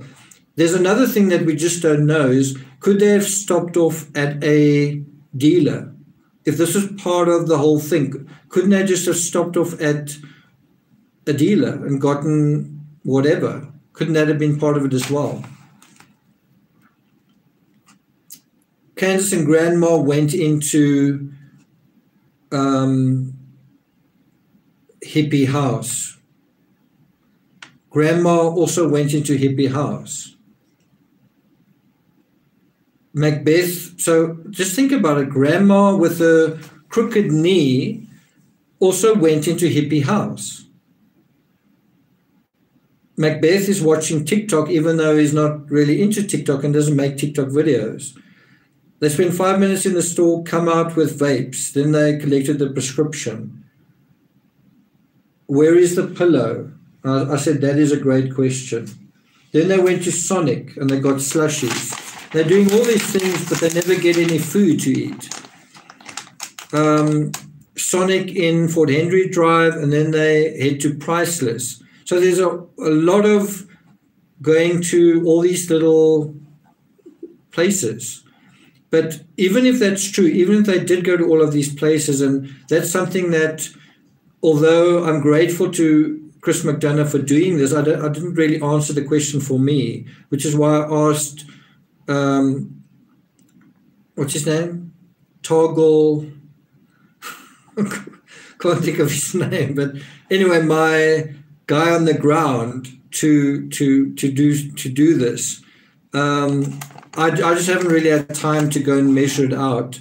In other words, to take Macbeth's story and then put it into Google Maps systematically and see how much time it sort of absorbs. So in other words, you literally, as he takes you through his story, you take it through Google Maps, the time it takes to get from one point to another. But besides that, also how long he says that they were then, see how much time it absorbs. And I just don't think it's going to cover from 10 o'clock in the morning till 2 o'clock. I don't think it's going to cover 4 hours. So you've got a half hour here, a half hour there. That's an hour. I think at some point he said that they spent an hour buying groceries. That's 2 hours. You've still got 2 hours left. And then, so maybe you spend 10 minutes in the store and maybe you were at the water hole for another 20 minutes. Well, that's now you've still got an hour and a half to account for. And even if you can push the timeline on to 3 hours, you've still got a whole hour that you need to account for. Palmer Violets, I feel it is all going to happen this weekend. WJHL have the news.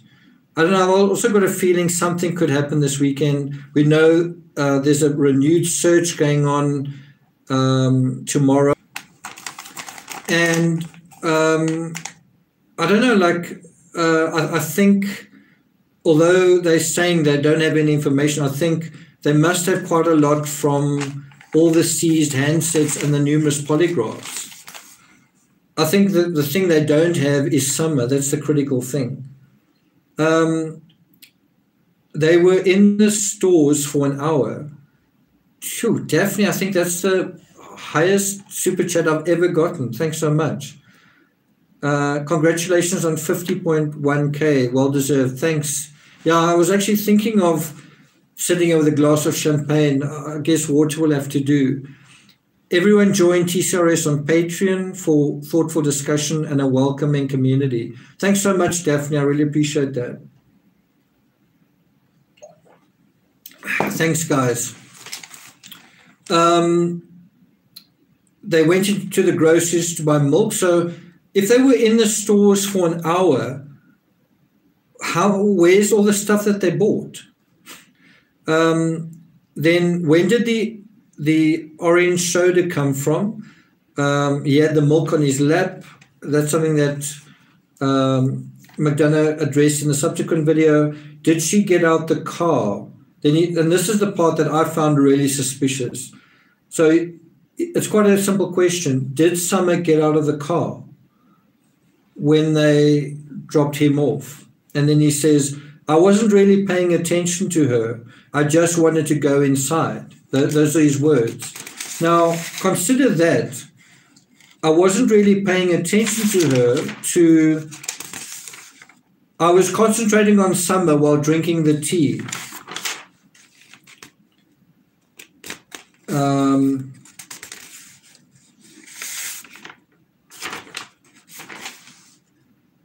Where does he say?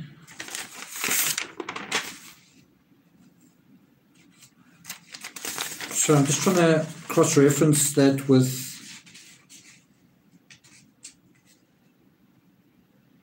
I show her a lot of attention, not weird attention. But what I really want to get to is where he says something about his.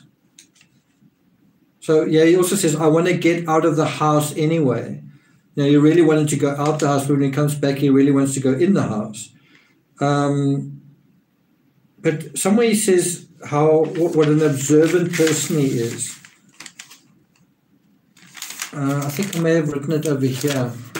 I just like having my notes so that I'm not.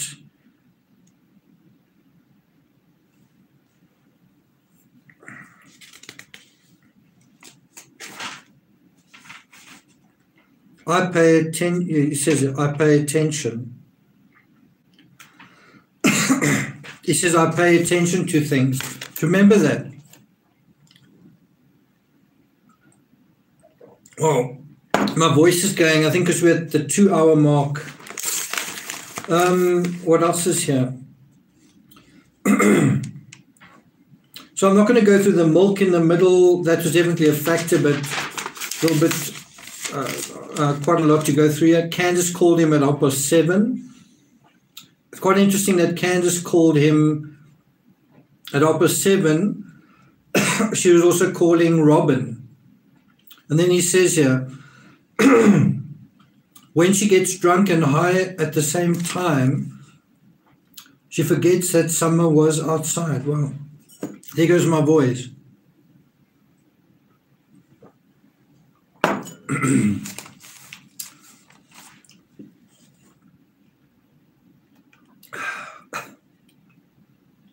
Cheers from England.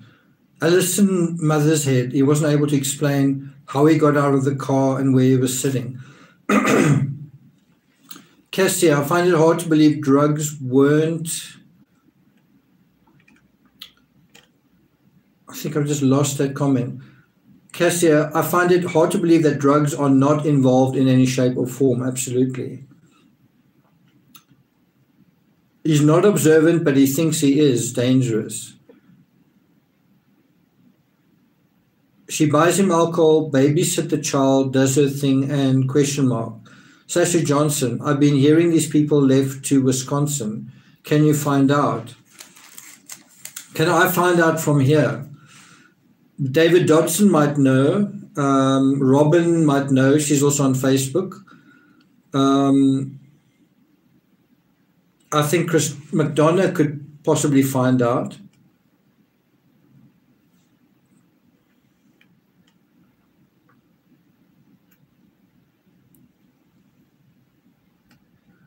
Sharon Crawford, have we figured out where the boys were whilst Grandma went to hospital and swimming? No, I think that's still uncertain. Laurie Welsh, oh yes, drugs is a big part of the situation. I wonder if H was paid for the interview.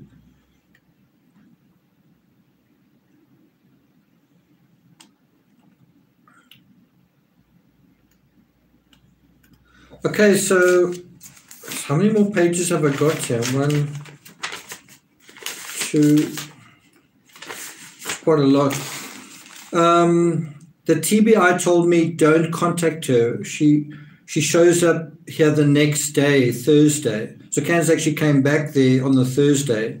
Tell me what you said to them. My gut feeling is that she had something to do with it. I think that was a reference to Candy. So I'm not quite sure. I haven't really watched that interview enough. I probably need to watch it again. Let me just do a poll here. When he said, my gut feeling is that she had something to do with it, is he referring to Candus? Put a 1 and a 2 if you think it's Candy, the grandma.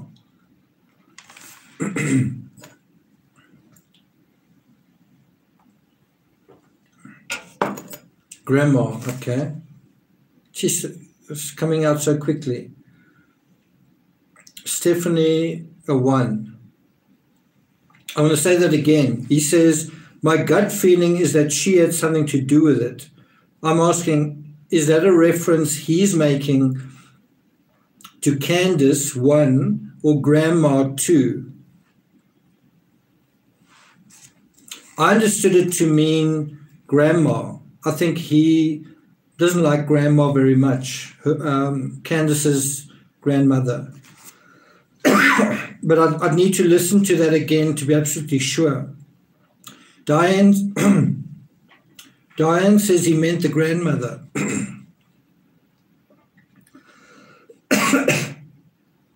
So he says, what do you think happened to Summer? And then he says, you know how grandmas can be. Have I got some more water? See, the problem is the air is really dry and cold and talking. So it says 1 and 2. So what I've written in my notes here, McDonough asks him, what do you think happened to Summer? And he answers, you know how grandmas can be. They should be locked up for a very long time. She was like my little sister. So I really think he's implicating Candy. And who's been the one that has been quiet all along? So who's the real black sheep in the story? Is it Macbeth? Is it Candus? Is it Don? Is it Grandma? Is it Don's son? Don's son that's somewhere else? Who's the real black sheep here? Patricia says, Nick, you need to stop or you'll end up ill. Thanks. Yeah, I do need a vodka shot. I've been doing a lot of talking. When I don't do these lives, I'm recording audio books, and it's quite a lot. Yeah. Candus, okay. So he also says, I'm good with tech. He goes through Candus's photos and her trash. He says, I've seen 13 messages from her and her drug dealer. This seems to be him throwing her under the bus, doesn't it? Saying, Candus, meaning, Summer's mother, she's the one. Look at her. Then he says, do you think Don was at work that day? Then, I don't know. I think that's a question that came up in chat that hasn't been verified. I'm not really going to talk, so that's really the end of that section of it. I'm not really going to talk about the live, although I had a lot of comments written down here. Someone said, when he said, I like to mess around with people, what does that mean? What does it mean when you say that? Another way of putting it is hanging around. What does hanging around actually mean? Midnight Sun, thanks a lot. Thanks for that.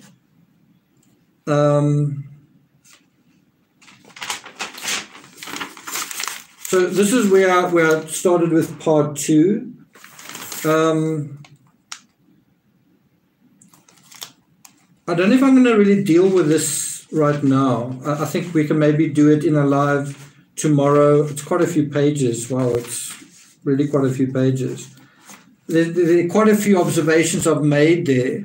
But I think we already been talking for 2 hours. I think I'll deal with a part 2 maybe tomorrow.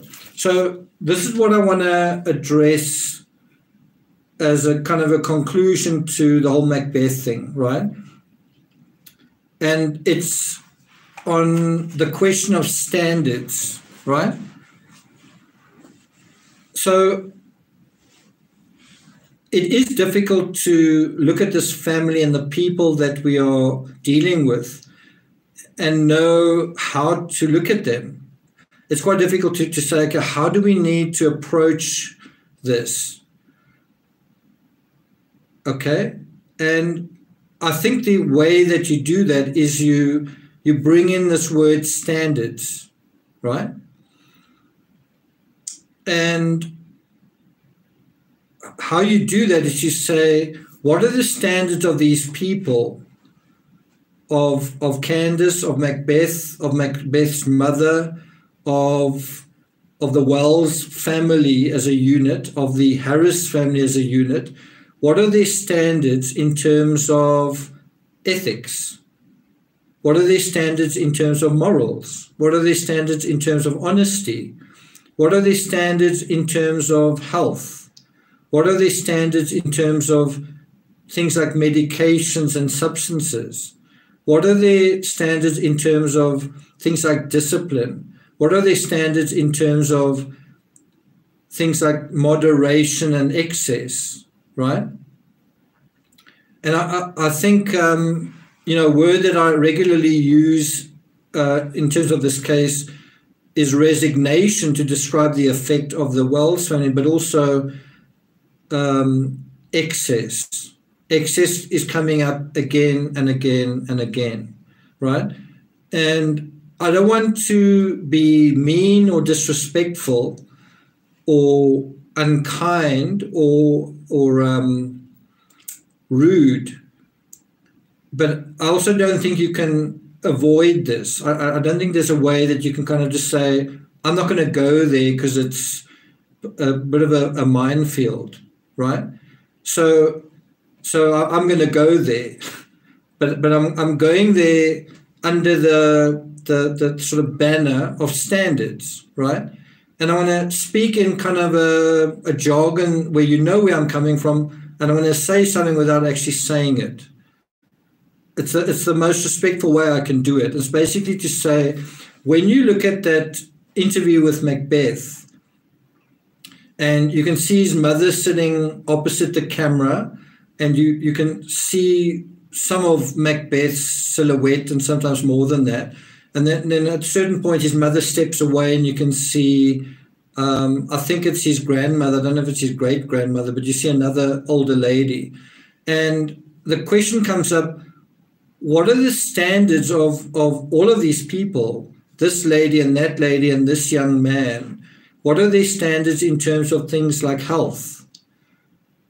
What are their standards, all three of these people, in terms of moderation in general? Do you think these people exercise? Do you think when they do certain things, do you think they do them excessively or not? Right? I think, let me just look at some of your comments. I think Ellie and Macbeth have things to hide. Okay. Interesting. I actually think Don is, as I said in the previous video, in the previous episode, I think he's trying to control the narrative. He's trying to control who says what. I think that's quite interesting. So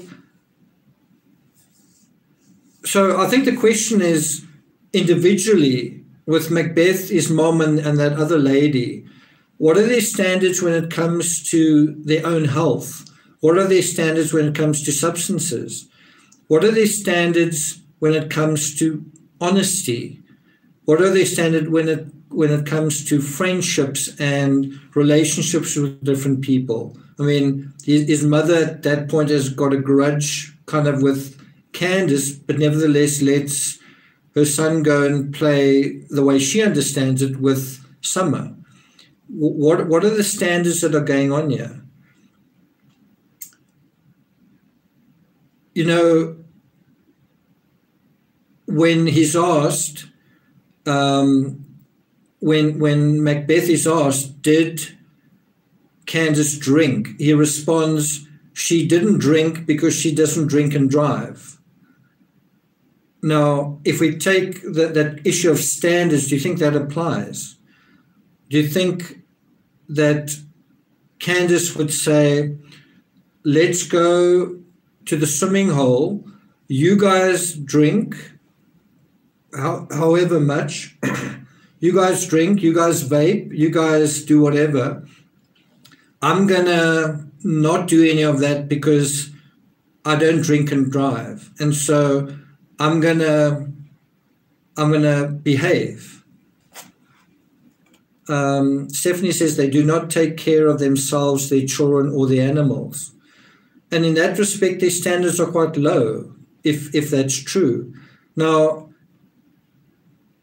you might think that that's a criticism to say, or it's unfair. You know, you don't know what they're going through, and they don't have the resources. But it doesn't matter how rich or poor you are, you can have standards for yourself.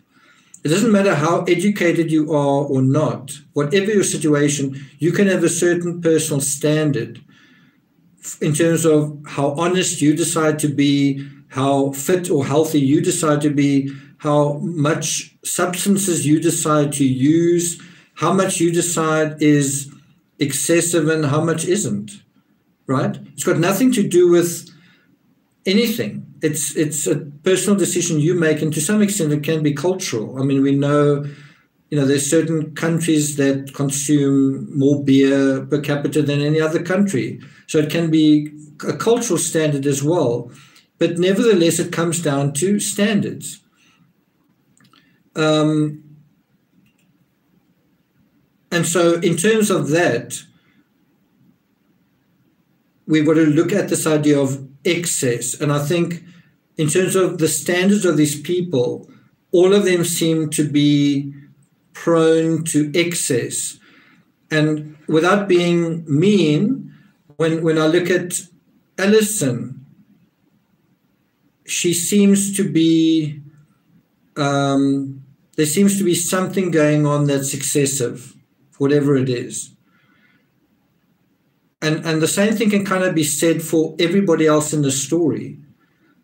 And when it comes to Summer, you can almost say the opposite, is that Summer needed attention. Summer was clingy because some kind of excess is going in one direction when she's here. She wants attention, she wants care, she wants love, proper love, decent love, a duty of care, all that kind of thing, and she's not getting it. That's why she's clingy. Her environment is unstable.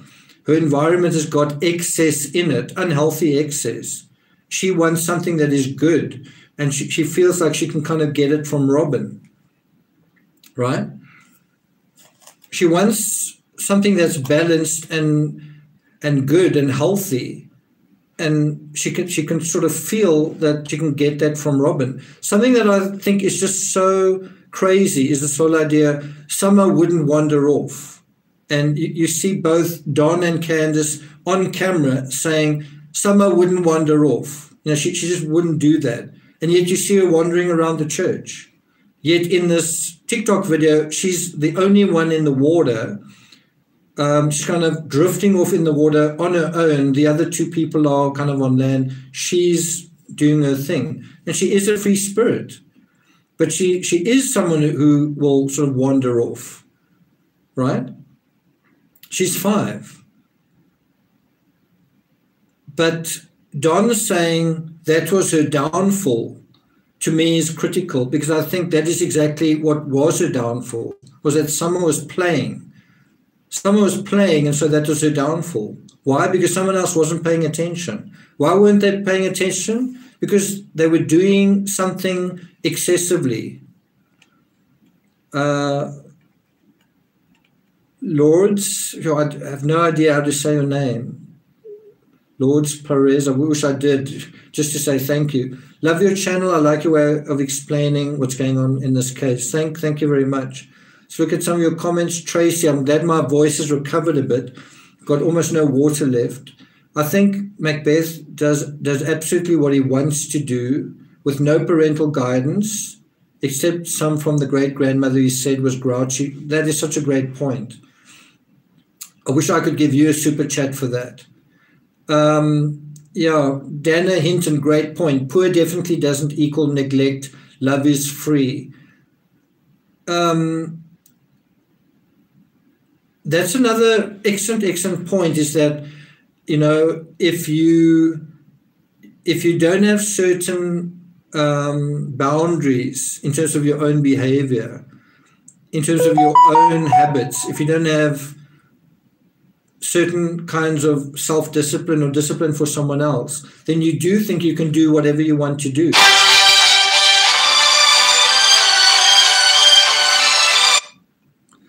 Wow, it's the first time I've ever gotten a call in the middle of a live. Hope it doesn't happen again. So do you follow what I'm saying? I do think that he is with his mom because he can do whatever he wants to do, and he was. That's why he was in Tennessee. That's why I think he's still there, because he couldn't do that in New York, right?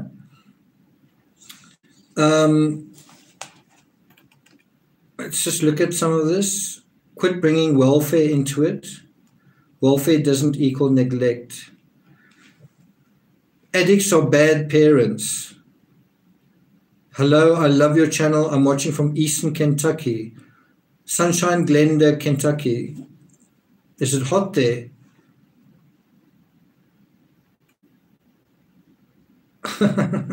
Raymond, good point there. Lisa Arnold, hopelessness, excess and addictions. Gigi Jardine, I'm supposed to be washing dishes. Are you not washing dishes? Deborah Davies, hello from Australia. Why do you call him Macbeth? Can someone else answer that question? Actually, I'm starting to feel like I prefer that name, even though we know his other name. You know, it sort of almost feels more right, doesn't it?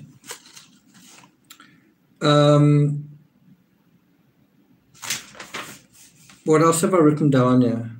I can't go in, I'm underage.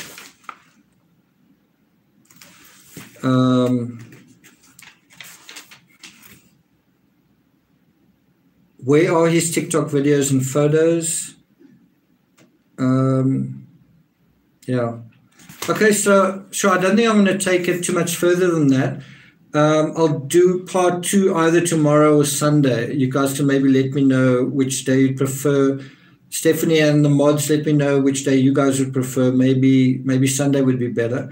So I want to just conclude this by giving my recommendation. It's not rocket science at all, on the search for summer, on what they can maybe do to improve their chances, the odds of finding summer, right? And my advice is quite simple. Use the community, use the massive amount of public support, use the fact that this is such a high profile case means people want to get involved, people want to help. We already know that the TBI are resource constrained, they've got budget problems. I understand that law enforcement have a thing of, you know, we need to track where we're searching for through terrain. We need to kind of cross off that part from the grid and be absolutely sure. I think we passed that point. I think 38 days later, they've got to acknowledge that they are in a bit of trouble and they need to accept help from the public. And that means allow people from the public to assist with searches and do whatever the public want to sort of offer. And you had that in the Stephen Avery case when they were searching for Teresa Holbach. You had that in a big way in the Nora Corrin case, where actually a member of the public, a hiker from the public, found Nora, not a professional searcher, not someone from the military, not infrared or ground penetrating radar, not sniffer dogs or anything like that, right? So you can get people from the public and especially locals who know the area really well. And you can kind of divide them into sort of groups. The fit sort of mountain men characters, they can go into slightly more difficult areas. The other people can kind of, you know what I'm saying? And have the community involved in this search. It's time. And you don't want to wait too long for that to happen. In a Suzanne Morphew case, arguably it was too long.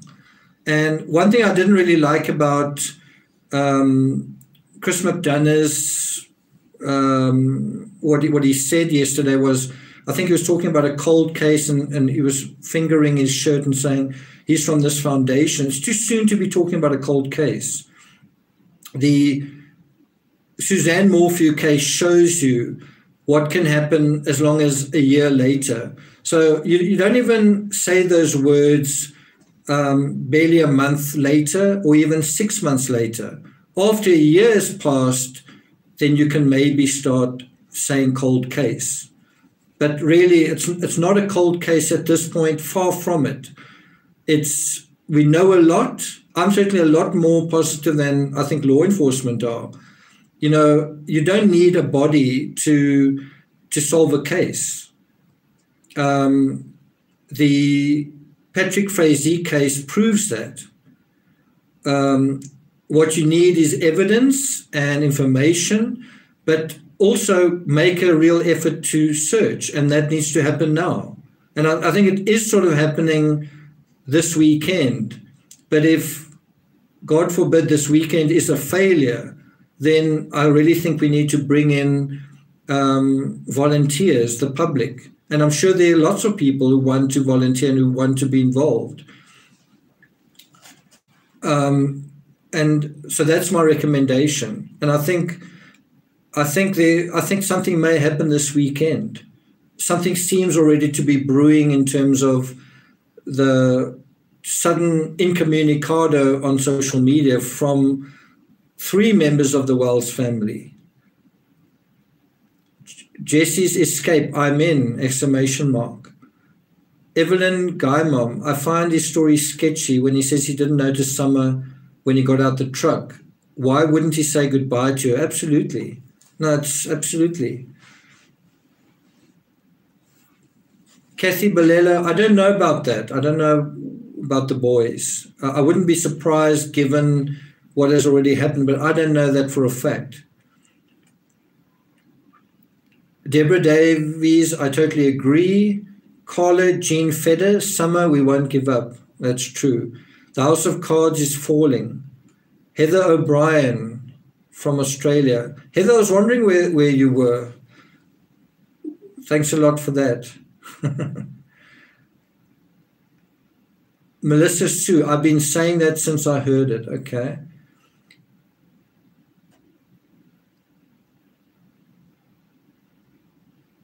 Stephanie says, Heather Bryan, you rock. You do rock. Thanks a lot, Heather. It was on the news about boys. Okay, I'm going to do a quick search to see what I can see here.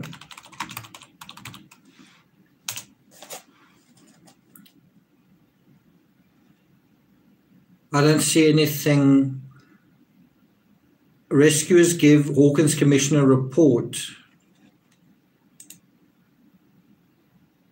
4 hours ago, non-profit search and recovery group prepares for return to Hawkins County. Yeah, nothing about that, sorry. You know, a lot of people are dismissive about the mainstream media, but the mainstream media are credible often. And in this case, you know, there's no reason why they wouldn't be. So pay attention to what mainstream media says.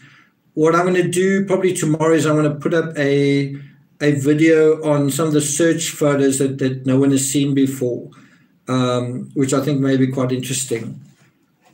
Well, we've got 905 likes. I wonder if we're going to get to 1,000. I must say I'm really grateful to all of you who've participated this evening, which is where I am at 10:30 at night. But this afternoon where you are, I'm really grateful for you guys showing up. Thanks so much for your questions. Thank you so much for your contributions. Mods, thanks for keeping everything safe and sound.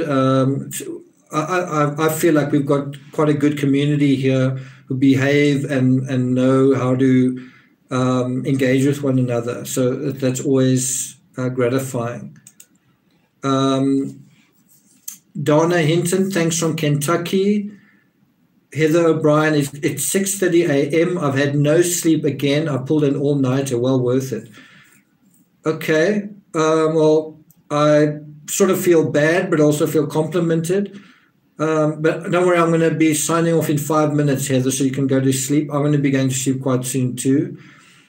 Chris McDonough kept me out of sleep until past 2 o'clock in the morning my time, and I was waiting for part 2. So, well, he certainly succeeded in, I think, what he was doing, which was get people watching.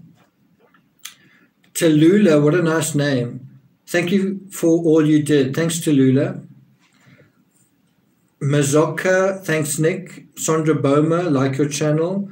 1:30 p.m. in Seattle. Well, you've got the whole afternoon ahead of you. What are you guys going to do this weekend? It is so cold. Yeah, we're having our coldest week of the year. Very, very cold this week. Definitely there was a very big swathe of we get cold fronts from Antarctica, being in the southern hemisphere. So we get these big sweeps of ice cold cloud that sweep over and bring with it snow and cold weather. And that's what we're going through here. In a weird way, I feel grateful for cold weather, given what's happening with the climate. You know, if it's cold, then it means, in a weird way, that some systems are still working. SM Kovalensky, great presentation as always. Thanks so much for that. Yay, snow. We don't really get snow where I am. It's a bit too dry for that, but not that far from me. No, I'm in South Africa. Type in Wells Boys Taken. Okay, let me try.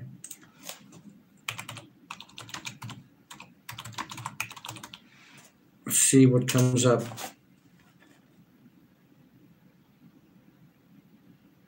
No, it's nothing. I don't know, maybe if you type it in on Facebook, I don't know. There's nothing in the mainstream media. So if you guys want, I can do something like I did tonight with the notes that I took on the McDonough reconnaissance thing. One thing I'm just going to mention here that I think is also quite important to bear in mind is I think the searchers need to search the creek right beside the house at Ben Hill Road, not just that area right below the house, but the course of that creek going 1 to 2 to 3 miles further on. Because I think that if Summer has moved, she may have been moved by storm water. That was a theory I had in the Nora Corrin case, and Nora Corrin was ultimately found in water, and so was Tom Hastings, another guy from Tennessee, was found in a stream, another missing person. Wow, we've actually hit 1,000 likes. I think that's a really great note to end on. Again, thanks everyone for being here. Bria, by the way, this is something I meant to say. Now that we're at 50,000 subscribers, there are going to be a couple of changes on this channel, good changes. One of those changes is I'm going to be doing the StreamYard thing. I'm going to be inviting some guests on. I'm really looking forward to having Bria on, for example. She's got a beautiful voice. She's really knowledgeable about these cases. And so you don't just see me and hear me. We're going to have some guests on, but also some of our super Patreons on as well. So that's something to look forward to. I also want to start a book club, maybe once a month, where I talk about some of the books that I'm enjoying and maybe occasionally writing, but and also hear from you what books you're reading and enjoying. And that's something that I think would be quite cool every now and then. So StreamYard coming soon to True Crime Rocket Science. Maybe we'll do the first StreamYard next weekend. So not the next live, but the next live after the next live. So that's definitely something to look forward to. It may be a little bit of baby steps and growing pains, because I've never used it before, but I'm sure once we've gotten into it, it shouldn't be too difficult. I actually want to do StreamYard with someone who's done it before. So that would be cool. Candus has had a lot of bruises on her arms in the video of Summer sleeping. Diane Harlow, hi everyone. Diane, bye. I'm about to leave. Cassia G says, can we make guest suggestions? Absolutely. It's not always that a guest wants to go on. You know, that's also the other thing. Tam Bennett, that's nice. Okay. Misdemeanor, I love your name there. Misdemeanor. Good night from Wales. Q, we had our first chat with 5 to 6 participants a year and a half ago. That's true, but not using StreamYard. Patricia Burns, see ya. Everyone who's been kept up out of sleep, I hope you have a good sleep tonight. Jen, hi from Oregon. Jen, bye. 1,337 watching. Yeah, that's pretty good. Good to have you all here. Diane Harlow, sorry I didn't get the notification. Diane, I would say unsubscribe and then resubscribe and hit the notification bell. Sophia Candus, hi from Portugal, just subscribed tonight. Welcome, Sophia. Sophia, are you following the Madeleine McCann case? Have you read my book, Doubt? I actually visited Portugal in 2019. I really want to go back. I really enjoyed it. Portugal feels a little bit like Africa, got good sunshine there, good scenery. E. Miller, Nick has the best accent. Thanks, E. Miller. Susan Brewer, StreamYard rocks. Great news and good night. Stephanie says, Hybrid Pisces, most welcome. Pink Pink Studio, I really enjoyed tonight. Thanks, Nick. Thank you. Thank you for that. Okay, guys. Mom me, you need to pay more attention to your chat. I'll do my best. Have they found Maddie? No. I don't think they ever will. Bria, I like your accent. So, maybe we should do a chat together and see who people prefer to listen to.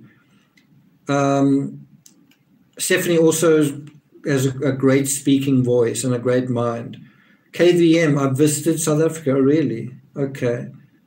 Okay, guys, so that's it from me. Keep your eyes peeled for content coming up tomorrow on this channel, dealing with the new search footage that you probably haven't seen before. If you haven't subscribed, please do. But otherwise, have a wonderful Friday. Remember, the Olympics have just started, so all sorts of things happening. And let's hope the searchers catch a break. Let's hope that that they stumble on something that something fortuitous happens. It feels like it might, doesn't it? Okay, guys, thanks for listening. See you guys next time. Ciao.